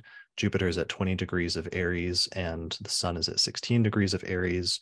The moon is coming off of a square with Mars, which is one of the downsides of Mars shifting into a cardinal sign, is now the cardinal signs have a bit more tension and a bit more conflict due to those hard aspects with Mars. Let's see, what else is going on here that's really notable configuration-wise about this lunation? There's actually a Chiron Cazimi. I don't know if you you guys don't use Chiron too much, but in this particular lunation, I think it is an interesting factor to include. Okay, there it is. So Chiron's at 15 degrees of Aries. So yeah, it's very closely configured with the sun and the moon. That's interesting. The so Chiron's been really, Chiron's been really featured in March. We didn't talk much about that because there was all this other stuff going on, but Jupiter was conjunct Chiron during the banking crisis as well. And Jupiter, being a prosperity, luck, confidence planet, maybe was injured or damaged or weakened somehow, or expanded the Chiron themes of the wounding. And so that might be also continuing on this lunation, something that I've been thinking about.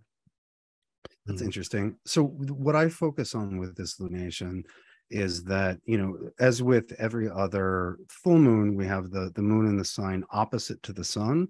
And so there's always an emphasis on counterpointing or checking or balancing whatever the solar focus is, right? And with Aries, right, we have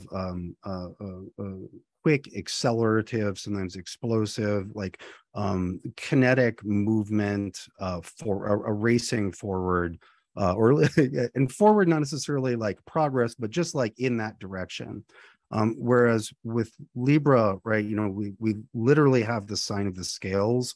The whole modus operandi is to attempt to balance anything, which looks like contrariety, right? The idea is like, okay, so everything's moving. How do we balance all of this out? How do we slow things down? Because we're moving, because some things are moving so fast, which I think is echoed additionally by Venus, the ruler of the moon here, being in Taurus, right, and having come off of the conjunction with destabilizing Uranus, right. So I think this moon is going to try really hard to stabilize things with medium success. Right. What is it applying to? Is it applying to anything? No, it's applying to Jupiter. Okay, that's good. But it's a combust Jupiter. Right. Yeah, that's a really key. So that's something I've been talking about a lot with my followers and subscribers for financial astrology. Jupiter is pretty much combust for almost the entire month of April. This, I think, is a bit worrisome.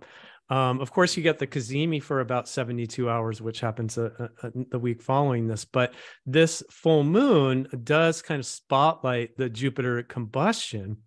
And it's just another, something that I'm going to talk about for April is like a crisis of confidence. Mm-hmm. Mm-hmm. With when we get to the eclipse, when Mars is in fall for the entire month, which can weaken confidence. Jupiter combust. These are all confidence planets. Mm-hmm. Confidence in the system may be a problem. Whether it's the banking system, I'm not sure, of course. But and the eclipse in Aries, usually exalted, the sun is going to be also eclipsed. So we got a lot of factors here that could continue this crisis. Yeah, well, I like that that focus on Jupiter as a planet that provides confidence. It's sort of, oh, well, this is something that we can believe in, or this is something that reassures and stabilizes, all of which Jupiter does. And that seems to resonate with Mercury's situation, not knowing, where to farm or like where to plant the seeds. And then, the full moon is looking to Jupiter. Its applying aspect is to Jupiter, like for reassurance. But Jupiter's in a position where it can't provide confidence now, right? And that burning or combustion of Jupiter is, it's not a long-term thing, right? Like maybe max 30 days, but really we're probably looking at about, a week and a half or a week on each side, maybe for full combustion. Yeah. Okay. Depending on orbs, right? Between 30 days and 2 weeks. We have like Jupiter's role as reassuring, which certainly overlaps with certain monetary institutions. But like, oh, we're going to do this, and everybody says, oh, okay, well, then it won't be so bad. And you were just saying, Robert, that people have felt profoundly not assured by some of the official statements That sounds like, because Jupiter's Jupiter's going into combustion now. It is, yeah. I mean, you can't, combustion is like an astronomical thing, which is always interesting, right? Because it's like, can you see it? Yeah, where's Jupiter? Yeah, and if you can't see it, you can't feel it, right? That's the ancient, astrology on combustion. It's like if the light isn't visible, then the effect of the planet is really diminished. And there's like a protective effect of Jupiter that we don't always talk about. Good luck, good fortune, prosperity. Optimism, hope, faith, confidence is a Jupiterian qualities that may be diminished in April, especially as it gets into the maximum combustion. And one thing I've observed over the years is like markets do not like combustion. And even just Mercury combust, was touch and go there for a bit. We weren't sure if the whole system was going to come down. So it's going to be really interesting to see the April 10th, 1st through the 10th period as Jupiter goes into that maximum combustion. And then it will Kazemi, and everybody will be like, oh, we're saved for a few days. One of the things that happens also with planets under the beams is sometimes it just means things that happen that are not apparent, or things happening behind the scenes. So maybe it's that some of the efforts in order to balance the scales or to shore things up or provide confidence are just things that are happening behind the scenes that are not immediately apparent, even if there's something positive that's going on or some positive attempts that are being made. Yeah, 100%. Yeah, I mean, there's definitely going to be multiple ways to look at it, but hidden, some hidden behind the scenes. I like that. I like that interpretation. All right. But yeah, so the moon's going to try to balance things with probably mixed results. It probably looks better nice. results for individuals than for empires.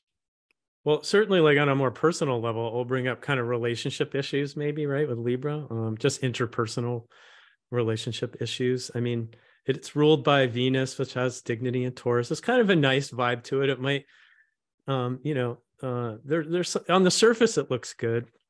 Yeah, and I would just point out that middle decan of Libra really has contracts and deals as its focal point. It's really about the deal, which stabilizes things, which includes marriage, right? But it's like no, we're going to have this relationship, and that stabilizes things. Okay. All right. So that is our first lunation of the month, and just a few days later, we get the Sun Jupiter conjunction, or the Kazemi that you guys were talking about, around 21, 22 degrees of Aries. Right. There is still something to believe in. Right. There is still something to be excited about. Right. Yeah. The Sun conjoining the greater benefic in the sign of its exaltation, and renewing the cycle with the synodic cycle between the Sun and Jupiter for another year. And that's one of the more positive aspects this month, and is similar to, or at least Lisa and I focused our auspicious elections this month largely on Leo rising elections, taking advantage of that Sun Jupiter conjunction. And that actually might be a good time to mention it, because I believe that is actually our auspicious election for the month. So this month we went for an election around, I think, April 10th, 2023, around 2:00, or let's say 2:10 or so p.m. Local time. So what you'll end up with is a chart with Leo rising, and the ruler of the ascendant is the Sun in the 9th whole sign house, exalted and applying to conjunction with Jupiter in a day chart, which is probably one of the most positive situations you can get when it comes to the Sun and the ruler of the ascendant in a day chart and in a good house. We also have the moon in Sagittarius in the 5th house and in another fire sign, applying to a trine with the Sun and Jupiter. And Jupiter has a little bit of reception because it's in Jupiter's domicile, even though it's not applying directly. Other things going on in this chart, we have Venus later in Taurus, at the very end of Taurus. There's some other Leo rising charts earlier in the month where you can get Venus in an earlier degree, but this is sort of like the last bit of Venus in Taurus in the 10th whole sign house, and it's up there with Mercury and Uranus all in Taurus. So it's not a terrible chart for 10th house or 9th house activities. 9th house activities can be things like education, travel, publishing, learning, like signing up for a course or something like that. And 10th house things can be, especially with Venus, things related to art or creativity, and other related themes. With the moon in the 5th house, it may also be a good chart just for like fun and games and leisurely activities in general. What other types of things would you guys use 9th house elections for? Yeah, long distance journeys overseas, long trips. Yeah, so that is our auspicious election for the month. So that's on April 10th. We found, I believe, 3 or 4 other electional charts for this month, which we released just a few days ago on our Auspicious Elections podcast, which you can find out more information about at the astrologypodcast.com/elections. All right. So I like that Sun-Jupiter conjunction. It has a feeling of like optimism, of growth, expansion, hope. It's also taking place in the sign of the sun's exaltation, and themes surrounding exaltation are just doing something, but doing the best version of that you can, or sort of raising things up to the highest level that you possibly can. And these themes of excelling or of excellence, like what does it mean to achieve excellence in some specific sphere of activity or some specific domain of activity? We all know what it's like to do something or to learn something, but it's quite different to do like the best version of that thing that you possibly can. So that's a theme, I think, to think about, especially around the time of that Sun-Jupiter conjunction, is those themes of excellence and of excelling at something. Yeah, definitely. And, exalted planets have extremely high standards, right? That not only is the action effective, but exalted planets also tend to be pretty efficient. They want excellent results without a massive expenditure of energy. Exalted planets wouldn't be caught dead being tryhards, right? There's 2 sides to it. It's one more thing about that is because it's because we're coming into that Cazimi, that moment of the beginning end of Jupiter's cycle. The thing to the point of growth or learning or success, the Jupiter thing is going to be in a nascent form, right? It's getting the idea that becomes the thing, right? It's not the point where there's been a whole cycle, there's been plenty of time to work and grow and blah blah blah. Like it's the seed point, right? It's the like, aha, that's it. Like that's the point to move forward from. And it's also worth noting that as we're talking about combustion and related dynamics, the sun isn't hurt by combustion. The sun doesn't mind devouring all of Jupiter by flame with teeth of fire. And so what is exalted sunning, right? It's for people who are in leadership positions, it's being an excellent leader, right?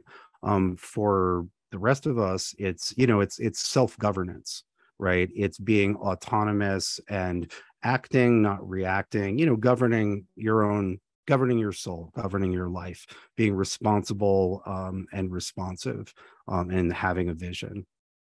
It's kind of a spectacular Cazimi, really, because the sun is exalted and then Jupiter is Cazimi, is going to have basically kind of like dignity as well. So if it wasn't for the eclipse, I would say that would be a massive favorable and huge turning point into something positive. Right. Good as an election, but next week on the days of our lives. That week will be great. Yeah, that is a spectacular, and the sun does benefit from the conjunction to Jupiter. As you said, Jupiter doesn't benefit as much from the conjunction to the sun until it hits exact. Yeah, much better for solar things, like like Chris gave the chart a Leo rising, right? Fantastic. Yeah. So related to that, before we get to next week, on the same day that we're getting the Sun Jupiter conjunction on April 11th, Venus also makes an ingress and departs from Taurus and moves into Gemini, where it immediately trines Pluto.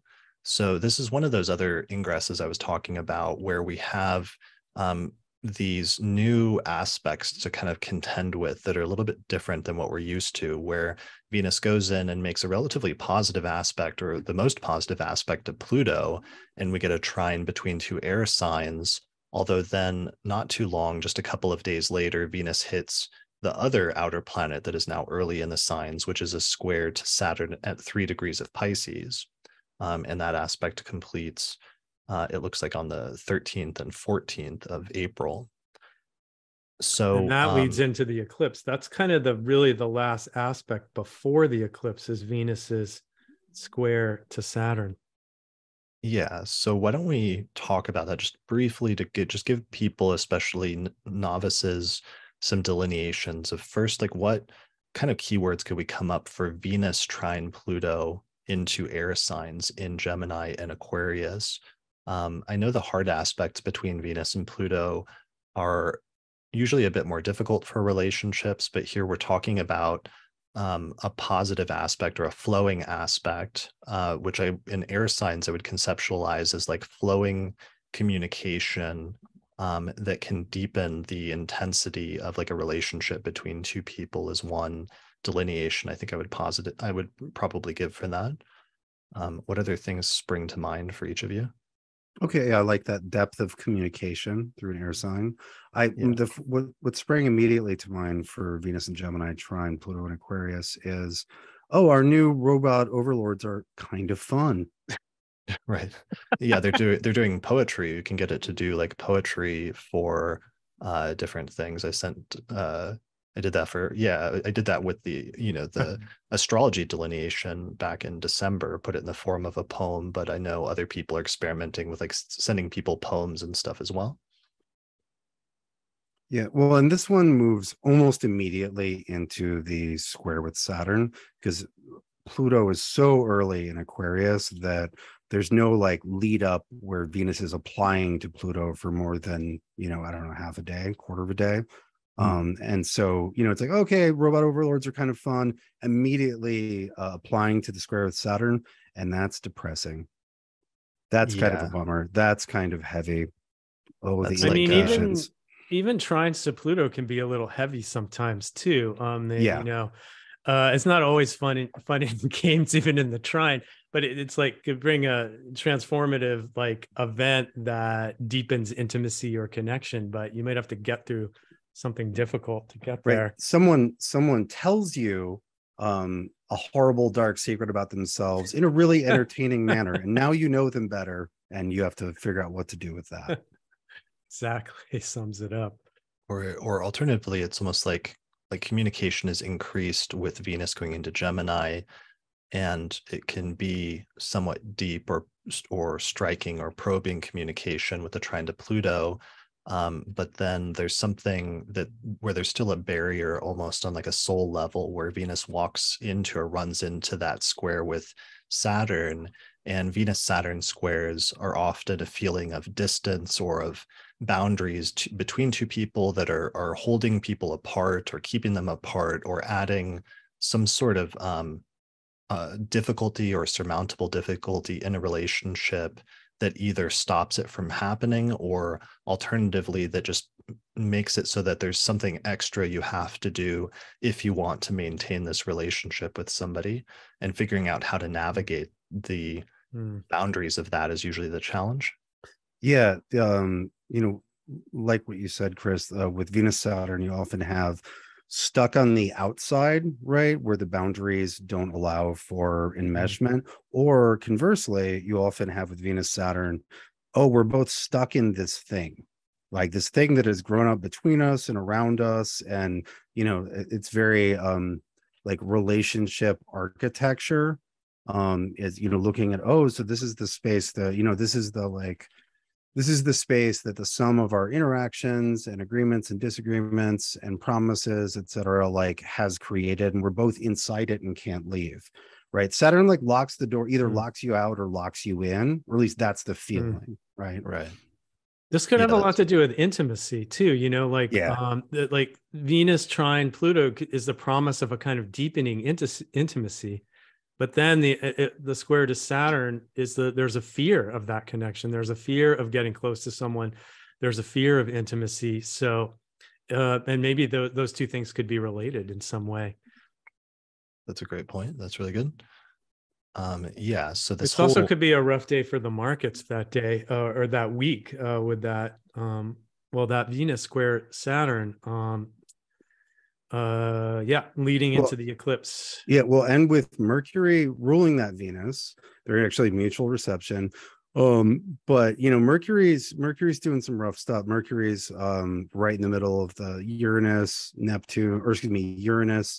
North Node mix, and is getting close to the retrograde, right? So Venus like saying, "Hey Mercury, what should I be excited about?" And Mercury's like, "I don't know. I don't know where to go." Mercury is slow at this point. It's moving slower than its average daily motion by mid-April, and it's only 7 days away from stationing retrograde. Let me see. Oh, that's actually the turning point. It was right around that time. If you look at the retrogrades and stations table at the bottom right, it looks like it switches around April 10th or 11th. Mercury switches from being faster than its average daily motion to slower than its average daily motion. So themes of Mercury and communication and other related things starting to slow down or grind to a halt eventually, or just taking longer are going to start to increase from that point forward. Yeah, Mercury is sort of like slowly tiptoeing towards Uranus, being like, I don't want to conjunct Uranus, right? And then we'll later in the month turn retrograde before conjoining Uranus, but like right at the doorstep. And so the Venus's ruler also isn't in great shape there. One thing to mention here, did you both notice, and I saw a lot of people noticing, and I kind of noticed, like there's a different vibe ever since Saturn went into Pisces. It's no longer in Aquarius for the first time in 3 years, and suddenly the fixed signs all feel a lot lighter, especially when the moon is transiting through those signs. You're not getting those hard aspects like when the moon goes through Scorpio or when the moon goes through Aquarius. And that's something I'm noticing here, that we're going to have another repetition of that, of just the moon moving through Scorpio and Aquarius without the hard aspects from Saturn for the first time in 3 years, which is kind of a nice uplifting, but also much different vibe than what we've been experiencing. Yeah. After my first sort of catching myself vibing with the Saturn shift was the increased heaviness in one area, but over the next week there were these little moments where I would go to attend to something that was a habitual source of anxiety or stress, and it would just feel lighter. I was like, oh, I don't need to worry about that anymore. Or why did I get into a pattern of worrying about that? I was like, oh, Saturn's not there anymore. It's over there. It's the barnacle now. It's not the whatever it was in Aquarius. Right. The airborne like virus. Yeah. Well, that's something. Go ahead. No, go ahead. All right. So because that was something I was just noticing here around the 15th and 16th, just because the moon will go through Aquarius, but then it'll go into Pisces and conjoin Saturn around that time that Venus is coming off of that square. So it's going to emphasize some of those themes by the moon sort of swooping in and conjoining Saturn around the same time. All right. Yeah, this mid-month is very complicated and increasingly so.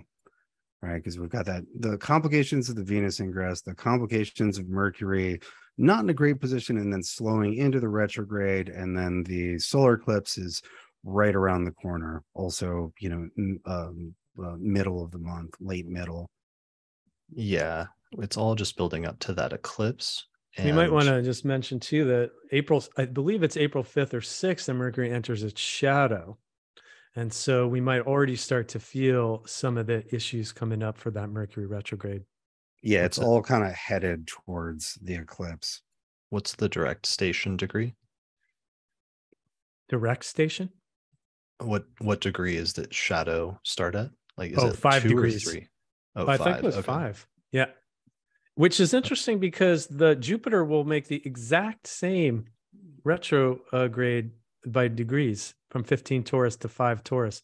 We'll make the same stations later in the year. I don't know how common that is, but it's kind of interesting. Yeah, well, and it's Okay. also interesting that when Mercury backs all the way up into Taurus, Jupiter will be about to arrive or have just arrived in Taurus. Yeah. And So we've got Mercury is going to go retrograde like 2 days after the eclipse. Yeah, it's So that period there is fraught. yeah, it's interesting, right? With the Cazimi, right? Like that's more of a like longer term thing. Like get the vision of the good or the the thing that can improve, triumph, et cetera, but don't expect like now things are great, right? Mercury is still, or excuse me, Jupiter is still combust. We've got Mercury issues, we've got Venus issues, we've got eclipse issues, right? Like the Jupiter Cazimi is not now things are fine, right? It's like actually the next couple of weeks are pretty fucking crazy. At least Jupiter will be gaining strength. So we've got something positive to we can say it will, a lot of times it will go Cazimi and it will feel like this feeling of euphoria. And then it will drop back into combustion only to realize that the crisis has not been resolved. So it'll be interesting, but at least it will be gaining strength after the conjunction. All right, let's get into our primary thing that we keep tiptoeing into, which is this eclipse at 29 degrees of Aries on it looks like either late on the 19th or early on the 20th, depending on your time zone. So this is not just a new moon when the sun and moon meet up, but it's actually one of our 4 eclipses that are taking place this year in 2023. So eclipse season officially begins April 20th with this eclipse in Aries, and then we get another lunar eclipse on May 5th at 14 degrees of Scorpio. So because the nodes are getting ready to change signs, or the nodes are changing signs, the eclipses now are starting to straddle the Aries Libra and the Scorpio Taurus axis. And this is the very first set of eclipses that's going to be starting to take place in the Aries Libra axis. So it's notable as another set of shifts because we've been having Scorpio Taurus over the past year or two now. All right, so this eclipse, one of the major aspects to it, again, because it's so close to that border of Aries and Taurus, it's right at 29, is it's actually squaring Pluto like really closely. And immediately after the eclipse takes place, the moon will immediately ingress into Taurus and then square Pluto at 0 degrees of Aquarius. And the sun will do something similar just hours later when the sun ingresses into Taurus and then squares Pluto.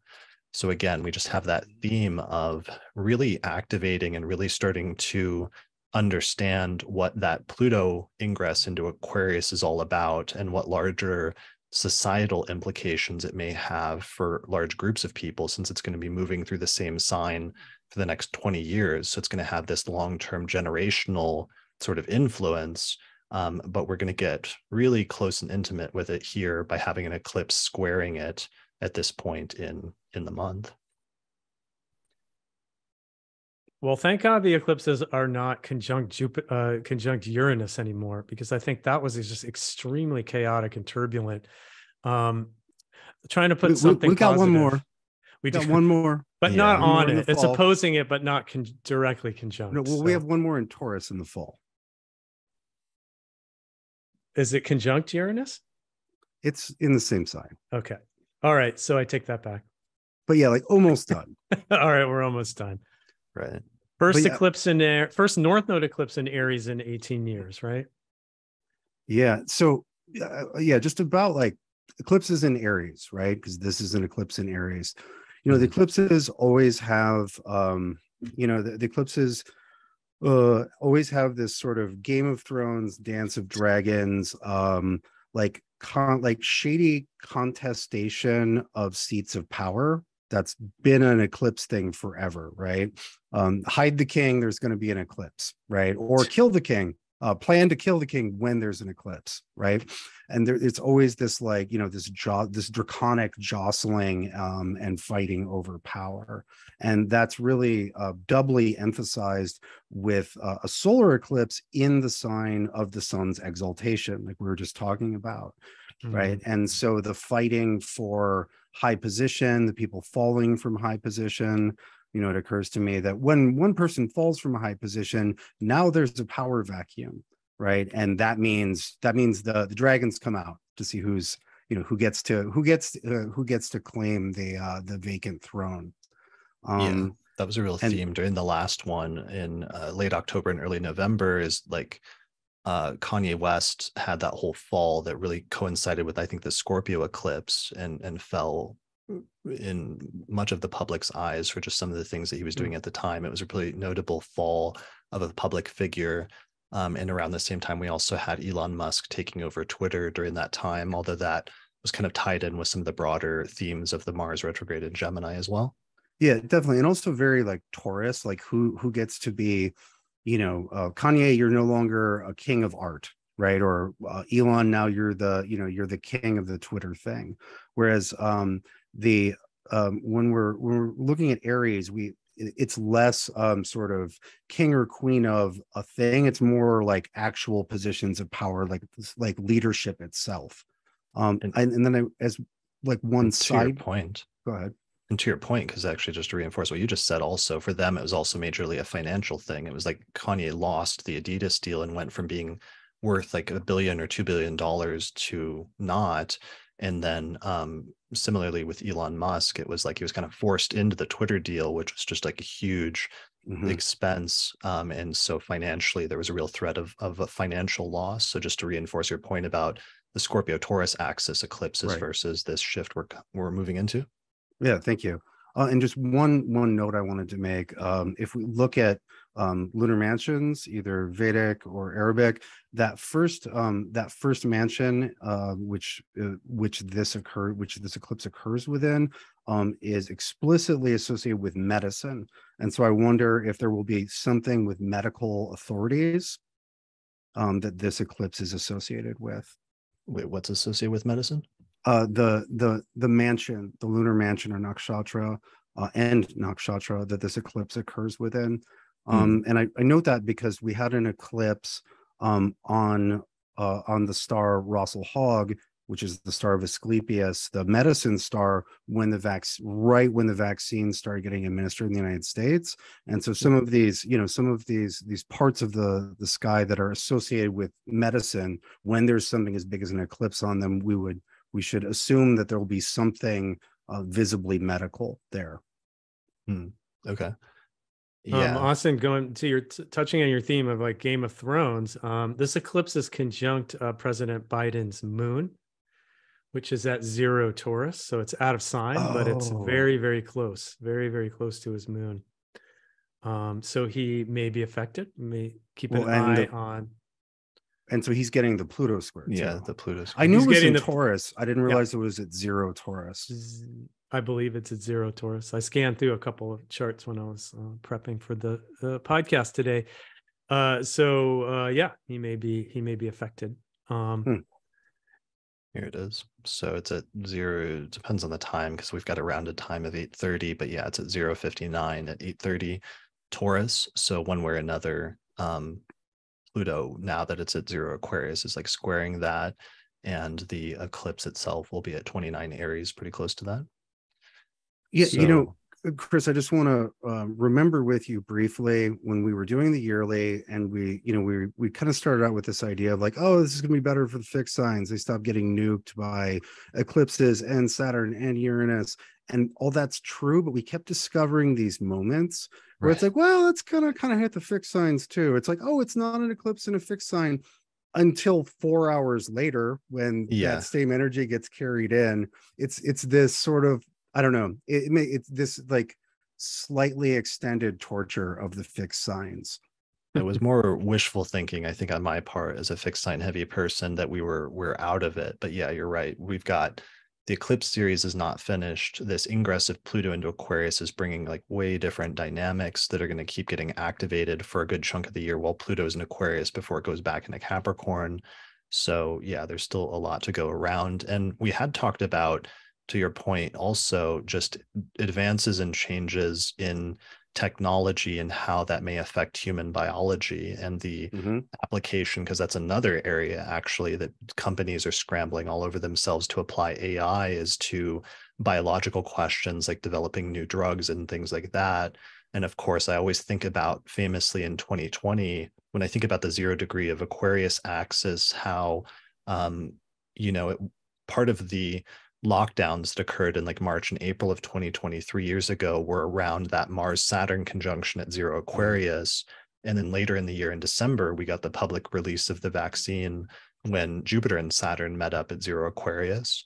So with Pluto moving there to 0 Aquarius, that is kind of interesting, just themes of humans attempting to develop technologies in order to fix biological things as one of the things that we talked about Pluto and Aquarius over the next 20 years.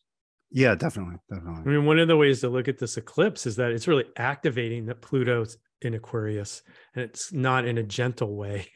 And there's so much to talk about with this eclipse too. I mean, it's going to square the USA Sibley Pluto. And at the same time, Mars is going to be on the Sibley sun on the same day.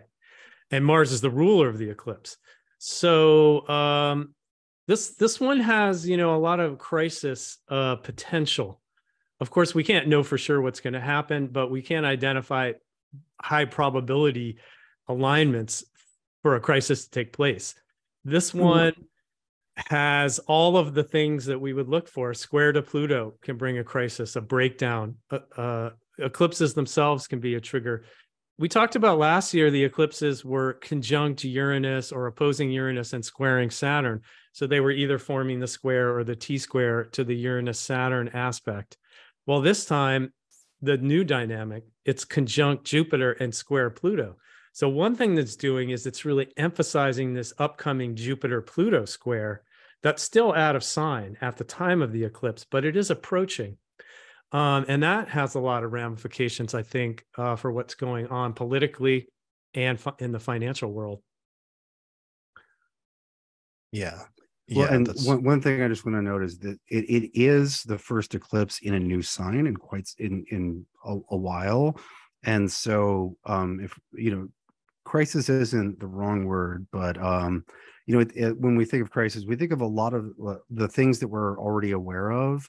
Like this is that eclipse energy moving into a new sector, and it looks like it impacts some things, some of the fixed stuff that we're familiar with, but its source point is over in a different sign. True. Yeah. I mean, I do worry about the extent to which eclipses in the past year or two have been tied in with major financial stuff happening, especially in the US. And I do expect some major financial movements up or down during this eclipse season, because that's the thing we've seen in almost every eclipse season for the past year or two has been great instability and sudden changes of things moving up or down, both in individual people's lives and individuals rising and falling, because eclipses represent great beginnings and great endings, but also much larger things in terms of the markets or in terms of the country or things like that. Yeah, well, and let me just say that, like, if we're looking for things to stabilize, things don't really stabilize even in like a meaningful medium term level until we get Mercury direct and probably Jupiter visible and back and then ingressing into Taurus, right? Like, if we're looking for stability and reassurance, we don't we don't get that until end of the month or beginning of next month. Like this all takes a while. Yeah, and we should mention that because while we've got the eclipse and that square Pluto, that the other component that's happening almost exactly at the same time is that Mercury retrograde station that literally stations only a day or two later, very closely conjunct Uranus. So why don't we generate some keywords here for Mercury stationing retrograde in Taurus conjunct Uranus? I mean, Mercury retrogrades themselves are delays, difficulties, things taking longer. I remember famously there was a Mercury retrograde station during the last election when there were delays counting up the votes, for example. But that was square Saturn. But when it's conjunct Uranus, oftentimes the technological snafus and the things coming out of complete left field that destabilize something, when that combines with a Mercury retrograde, you usually get more that end of the Mercury retrograde archetype. Yeah, Yeah, I mean, you can get travel. You can get some serious, like we saw with those train derailments, a sudden type of travel-related accidents or shipping of stuff like that. yeah, that Mercury helps the trains run on time, especially in Taurus. And so, if we're looking at like the delivery of goods and peoples in a prompt and orderly manner, we're looking at the disruption of that. Uranus brings a lot of, I would say, just chaos energy to Mercury. You also may have, Mercury makes lots of small decisions, and moving into that, like slowing into that almost conjunction with Uranus. It could be, one storyline that'll probably play out is, oh, I need to make a decision about this, or I was going to do this at this time, but now this whole thing that I wasn't expecting, Uranus, has happened, so I can't make that decision until this resolves itself. Yeah, I have to back up from it and go back and or just communication disruption, like. Yeah, like some technological snafu forces you to have to go back and review something or revise something or do something over again, because things got kind of like out of whack. Yeah, it could be larger things like a massive hacking attack, some kind of bigger political themes.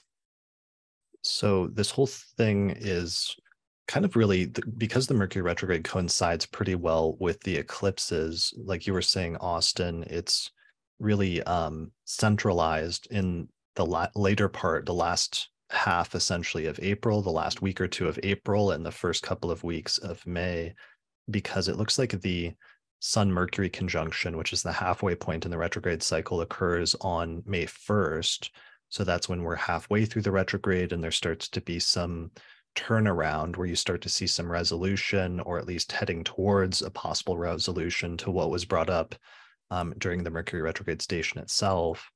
And then eventually we get our second eclipse in May. I know this is like going ahead, obviously, but it's hard to talk about the first eclipse without talking about it being the first part in a series of like a 1 and a 2 that are sort of like back to back in terms of eclipse season. We get that other eclipse in Scorpio at 14 degrees on May 5th. And then Mercury eventually stations direct here around May 15th. So right and Jupiter moves into Taurus the next day after the Jupiter directs or Mercury direct station, and then the moon hits a day or two after that. So like if we're looking for an answer, dude, yeah, we have a visible in the morning sky Mercury Jupiter moon conjunction in Taurus in the middle of May. If we're looking, when do things look stable, like that looks very stabilizing. It's sort of, but then you get that giant alignment right around May, what is it, 18, 19, 20, 21 with Mars, Pluto, Jupiter T-square. So right. I wouldn't put my bet on stability until that is over. Well, but I would argue that moves quick, whereas Mercury and Jupiter are going to hold there for a while, and they're in that nice morning rising. Mars is going to do a thing and then move on.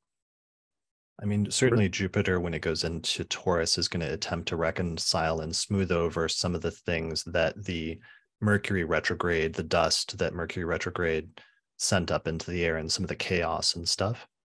Yeah, and I don't mean some sort of permanent, lasting golden era stability. I just mean, relative to the baseline this year, especially relative to the second half of April.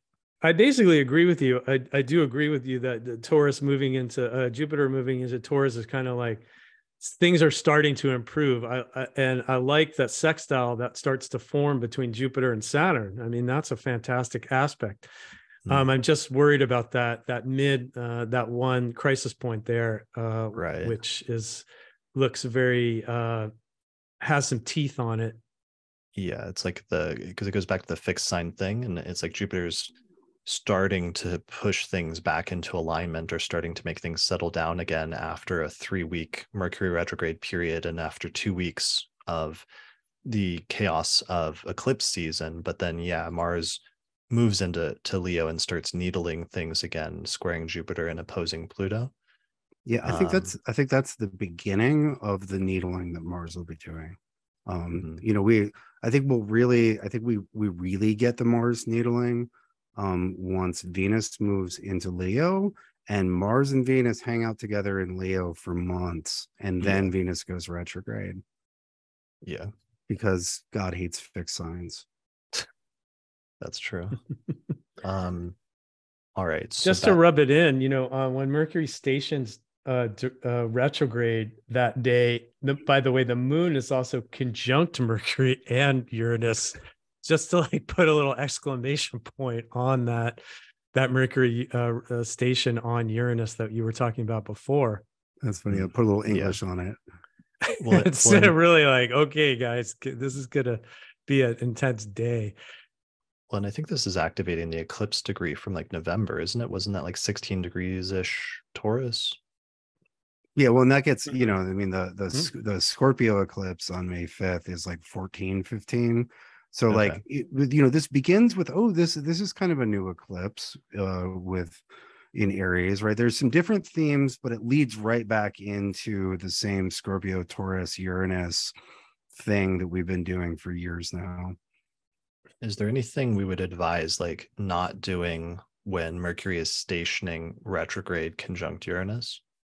And as far as people's like personal lives in a day-to-day basis, like if you have a technological snafu, like you're writing a long email to somebody and then your computer, your power goes out and the email gets erased, you know, you might have to do it over again, obviously, but there's like scenarios like that are Mercury Uranus and Mercury retrograde type scenarios that one might encounter around that time. And I guess part of the advice is just patience, be patient, and anticipate the unexpected if you can, which is very hard to do by definition, but also just try to exercise patience and know that sometimes you may have to do things over again or spend more time doing something than you initially anticipated. And the more flexible you can be in kind of rolling with that, the more success you'll probably have over the course of that month. Yeah, 100%. I would say leave room for problem solving. Don't assume that it's just going to go fine. Like, you know, budget that into your schedule. The one thing I would not do is mess around with like electrical stuff if you don't know what you're doing on that aspect, because Uranus is associated with like, you know, electricity and electric shocks. So that would be a don't unless you're a certified electrician. But the other thing would be, I think this is going to be a hard aspect on the collective nervous system. Like Mercury Uranus is like, it's like a short circuit of the nervous system can overload electrical energy into the collective nervous system. And that probably could be tied into the eclipse. Yeah, that's a good point, because both of them have that energy, both eclipses and Mercury Uranus hard aspects. Here's the archetypal explorer graph again, just to show you sort of how Mercury holds that conjunction with Uranus most of the second half of the month due to that retrograde, which is very unique because usually it's like Mercury is such a fast planet that usually when you get a hard aspect with Mercury Uranus, you will have a day that feels kind of like electric and where communication is happening much more quickly, and sometimes you have unexpected communication or what have you. But like you're saying, Mercury holding that for like several weeks almost kind of like amplifies the electric quality of that energy, which might be a little harsh for some people in terms of their like nervous system or what have you. There's like a real paradox there because, you know, like we talked about earlier, Mercury's really slow in Taurus generally and slowing down and stationing, but Uranus is like quick, unexpected, sudden shock. So there's some kind of weird paradox there that I don't fully understand, but it's going to be interesting to watch. Well, I mean, a shocking event can paralyze onlookers. Oh, that's a good combination of those two factors. Thank you. A shocking events that paralyzes that like freezes everybody in place. Right. Because you're like, now I don't know what to do. Right. I was going to do this. And like, you know, you don't know how, you haven't processed what the best response to something is because it happened too quickly. Yeah. Some kind of shocking news events could come out, right? I mean, thankfully it's not technically exact.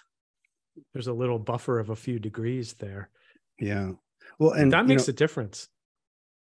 Yeah, it does. And just one thing that we spoke about, but not wholly, is so shortly after the eclipse, the sun goes into Taurus.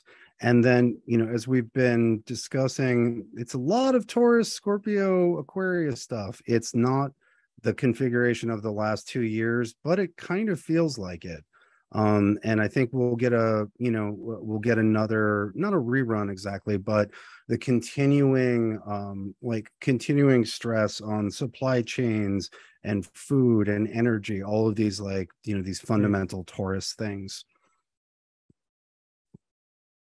Yeah, so that is the sun going into Taurus. What do we got last part of the month? I didn't have any major aspects written down in terms of hard aspects.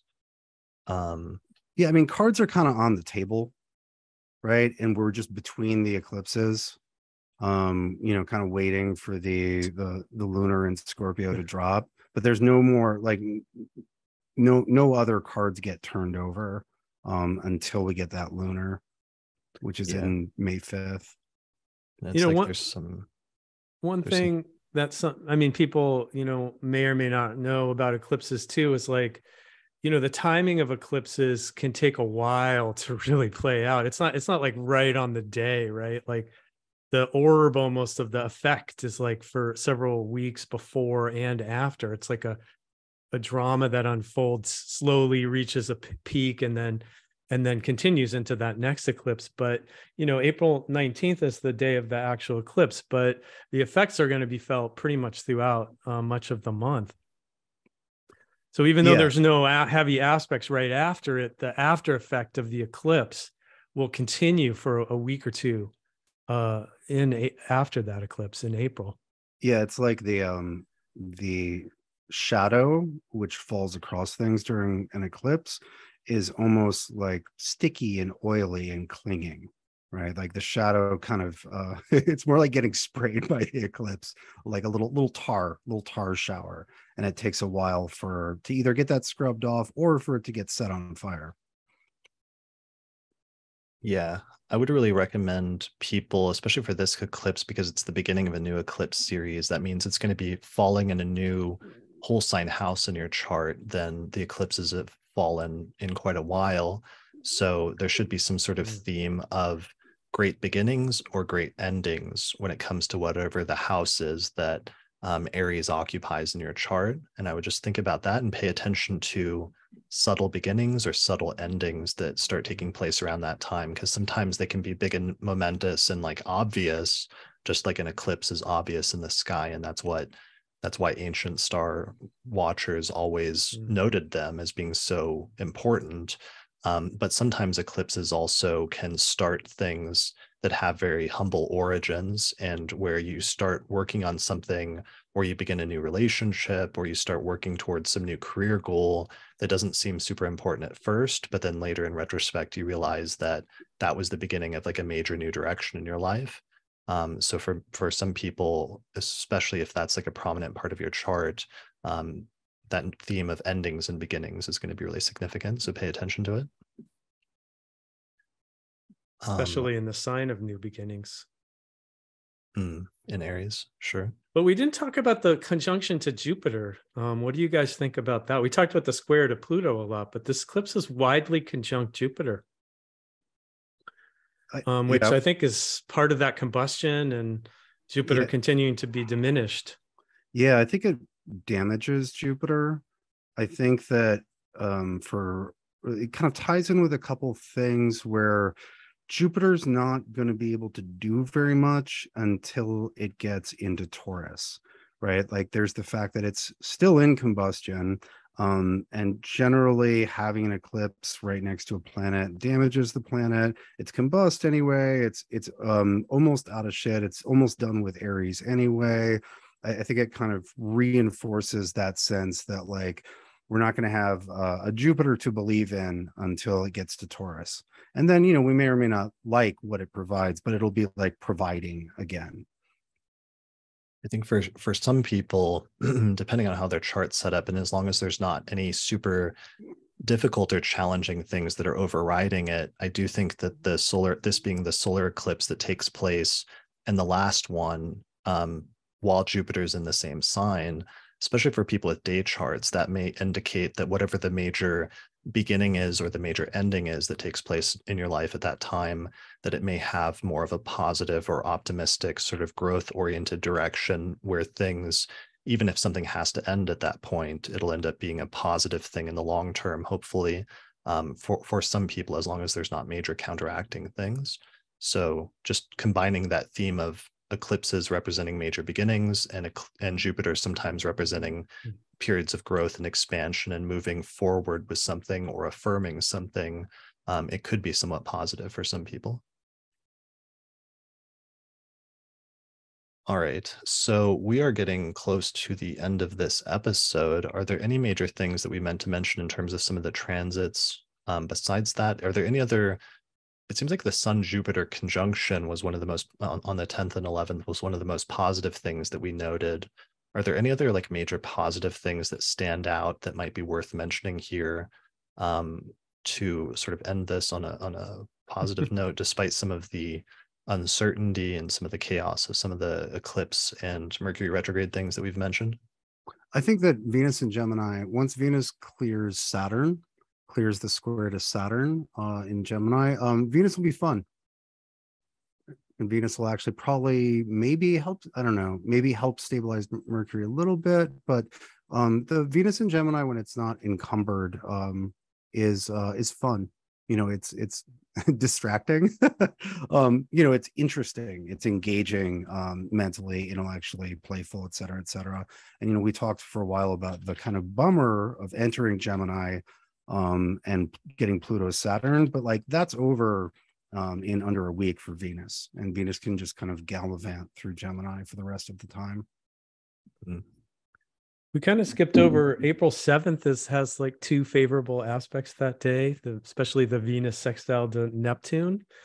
That's a nice aspect of falling in love and reading romantic poetry, maybe going to see some live music. That's one of the nicer aspects of April.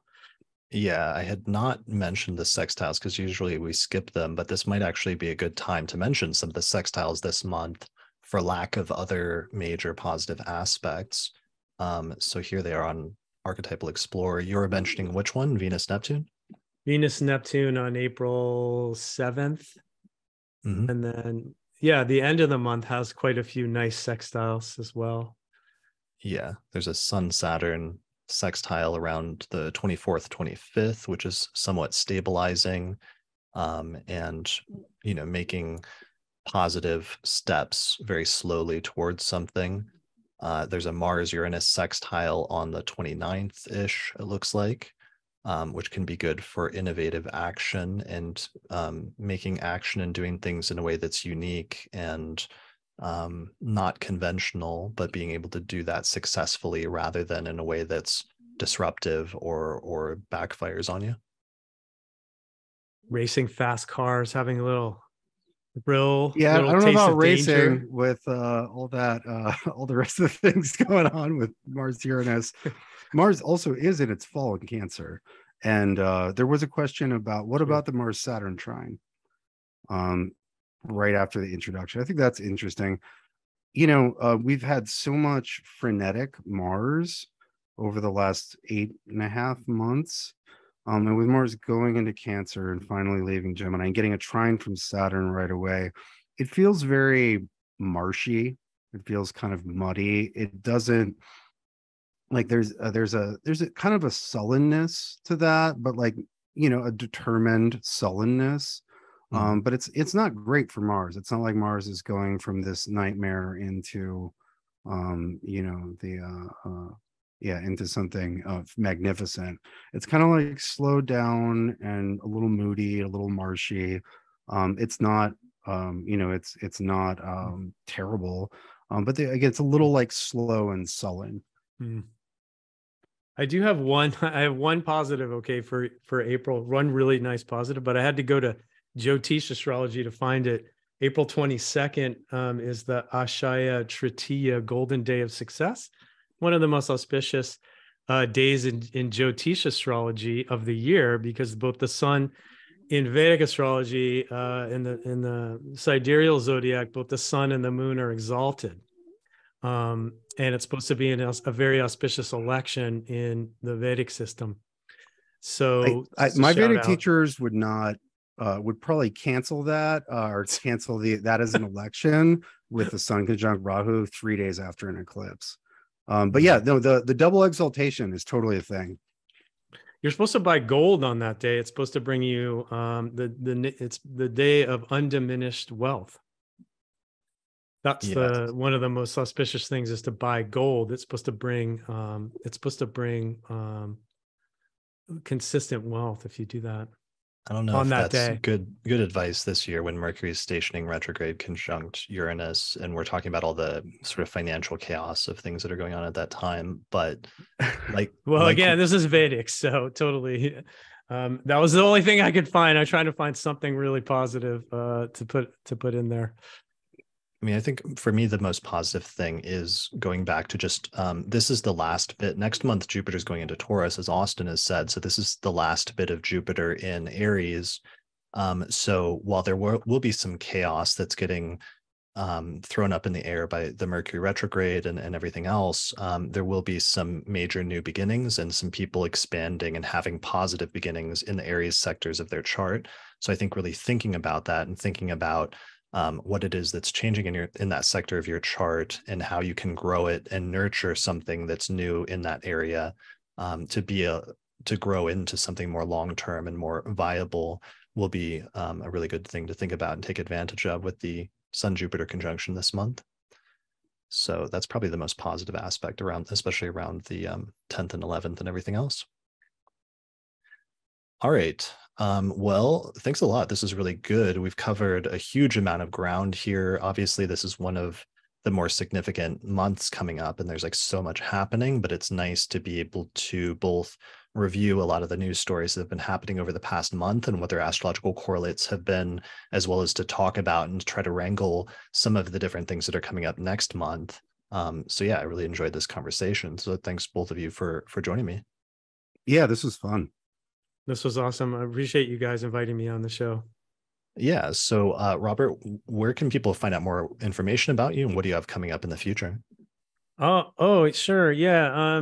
Well, you can check out my website, which is astrocryptoreport.com. And that has like a lot of the stuff that I'm doing. I do a financial astrology project on Patreon, where it's really focused on the cryptocurrency markets, but we look at all the global markets as well. And that's kind of my main thing that I'm doing right now. I have some courses in financial astrology on the website, but I'm on Twitter, pretty active at astrocryptoguru on Twitter. And we do a lot of financial stuff, a lot of stuff for Bitcoin. So check out my Patreon for that. Cool. Awesome. Austin, what do you have coming up? Well, what I have coming up is primarily what just happened. My website was redesigned and relaunched. It was actually best birthday present ever from Kate. She surprised me. And so it's stronger, faster, more navigable, less confusing, clear. It's really nice. It's really nice website, by the way. It really is. She does beautiful work. Yeah. And I also have been digging. I haven't put up any of the lectures or classes or workshops that I've done at conferences and such for like 5 years. So I've started digging through those, and I put up a bunch of stuff that I haven't made available before. Like I have a 30-hour-ish class on tarot and astrology that I taught a while back that I think is a lot of fun. And then there's lots of smaller stuff too. And then speaking of communications and all of that, Sphere and Sundry will be releasing the Mercury in Gemini series. sort of any minute now, maybe right around the time this comes out to the public. And so it's a beautiful Mercury Gemini election from last year. This is part of the Make Gemini Fun Again campaign after Mars has, Mars will have just left Gemini after extensive depredation. So there'll be good Gemini energy to restore. And I've been told that you did not, in fact, make a Mars and Gemini talisman, much to my disappointment. Yeah, that's what. Yeah, so Robert, I accidentally misspoke. I was like, oh yeah, we've got this Mars and Gemini series, right? As if anyone would need any more of that at this point. I certainly didn't. No, I'm good. It was on my moon for months and months and months and months. Oh yeah, me too. Oh, Gemini moons, nice. Yeah. What's your website again, Austin? Oh, it's austincoppock.com. Cool. Well, I'll put links to both of your websites in the description below this video on YouTube or on the podcast website for this episode. As for myself, I am working on this revising and expanding my course on horary astrology with Rob Bailey. And we're actually like 4 lectures into it at this point. And what we've done is we're just going through and systematically revising and recording new lectures from my old horary course, which used to be just 4 core lectures that I recorded back in 2008 and 2009, and we're expanding it into a whole 12-part course. So we've already recorded and released in the old course the first 3 lectures, I believe, which is a welcome lecture, a very long workshop on the history of horary astrology, and most recently a lecture on the philosophy of horary astrology. So next week, we're going to record our first lecture on basic concepts and techniques that you need to know to practice horary. Then we're going to upload that to the website and keep adding 1 new lecture each month over the course of this year. So by the end of the year, it's going to be a full-fledged, huge course on horary astrology based using whole sign houses and the earliest techniques of the Arabic astrologers from the 8th and 9th centuries. So if people sign up for that now, they'll kind of get grandfathered into the current price structure, which is much lower now since it's not finished than it will be once we finish it and raise the price. So if people want to check that out, you can find more information at courses.theastrologyschool.com. All right, that's it for this episode. Thanks everyone for joining me. Thanks our audience for joining us and all your comments in the live chat. It's been really helpful and it's helped guide the discussion in different ways. So thanks everybody for joining us and for your support through our page on Patreon. That's it for this episode. Good luck in April, and we'll see you again next month for the astrology of May. All right, see you next time. Special thanks to all the patrons that helped to support the production of this episode of the podcast through our page on patreon.com. In particular, shout out to the patrons on our producers tier, including Thomas Miller, Catherine Conroy, Christy Moe, Ariana Amour, Mandy Ray, Angelique Nambo, Issa Sabah, Jake Otero, Mimi Stargazer, and Jean-Marie Kaplan. If you appreciate the work I'm doing here on the podcast and you'd like to find a way to support it, then please consider becoming a patron through our page on patreon.com. In exchange, you can get access to bonus content that's only available to patrons of the podcast, such as early access to new episodes, the ability to attend the live recording of the monthly forecast episodes, our monthly Auspicious Elections podcast, or another exclusive podcast series called the Casual Astrology Podcast, or you can even get your name listed in the credits at the end of each episode.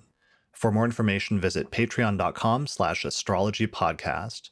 If you're looking to get an astrological consultation, we have a list of recommended astrologers at theastrologypodcast.com/consultations. The astrologers on the list are friends of the podcast that have been featured in different episodes over the years, and they have different specialties such as natal astrology, electional astrology, synastry, rectification, or horary astrology. You can get a 10% discount when you book a consultation with one of the astrologers on our list by using the promo code Astrology Podcast. The astrology software that we use and recommend here on the podcast is called SolarFire for Windows, which is available for the PC at alabe.com.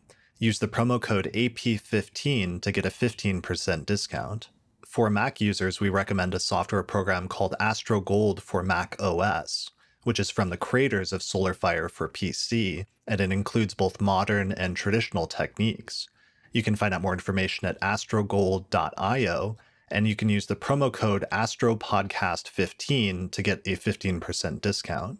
If you'd like to learn more about my approach to astrology, then I'd recommend checking out my book titled Hellenistic Astrology, The Study of Fate and Fortune, where I go over the history, philosophy, and techniques of ancient astrology, taking people from beginner up through intermediate and advanced techniques for reading birth charts. You can get a print copy of the book through Amazon or other online retailers, or there's an ebook version available through Google Books. I also recently published a new translation of the anthology of the 2nd century astrologer Vedius Valens, which is one of the most important sources for understanding the practice of ancient astrology. You can find that by searching for Vedius Valens, the anthology on Amazon or other online book retailers. If you're really looking to expand your studies of astrology, then I would recommend my Hellenistic Astrology course, which is an online course on ancient astrology where I take people through basic concepts up through intermediate and advanced techniques for reading birth charts. There's over 100 hours of video lectures as well as guided readings of ancient texts, and by the time you finish the course, you will have a strong foundation in how to read birth charts as well as make predictions. You can find out more information at courses.theastrologyschool.com. I also recently launched a new course there called the Birth Time Rectification course, where I teach students how to figure out your birth time using astrology when the birth time is either unknown or uncertain. You can find out more information about that at theastrologyschool.com. Each year, the podcast releases a set of astrology calendar posters for the coming year, and we've just released our 2023 planetary alignments and planetary movements posters, which are now available on our website at theastrologypodcast.com/store. There you can also pick up our 2023 electional astrology report, where Lisa Scheim and I went through the next 12 months and we picked out the single most auspicious date for each month using the principles of electional astrology. You can get that at theastrologypodcast.com/2023 report.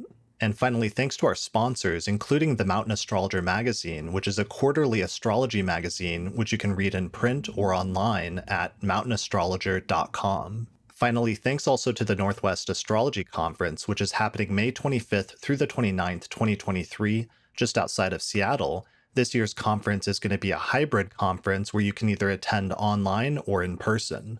Find out more information at norwac.net.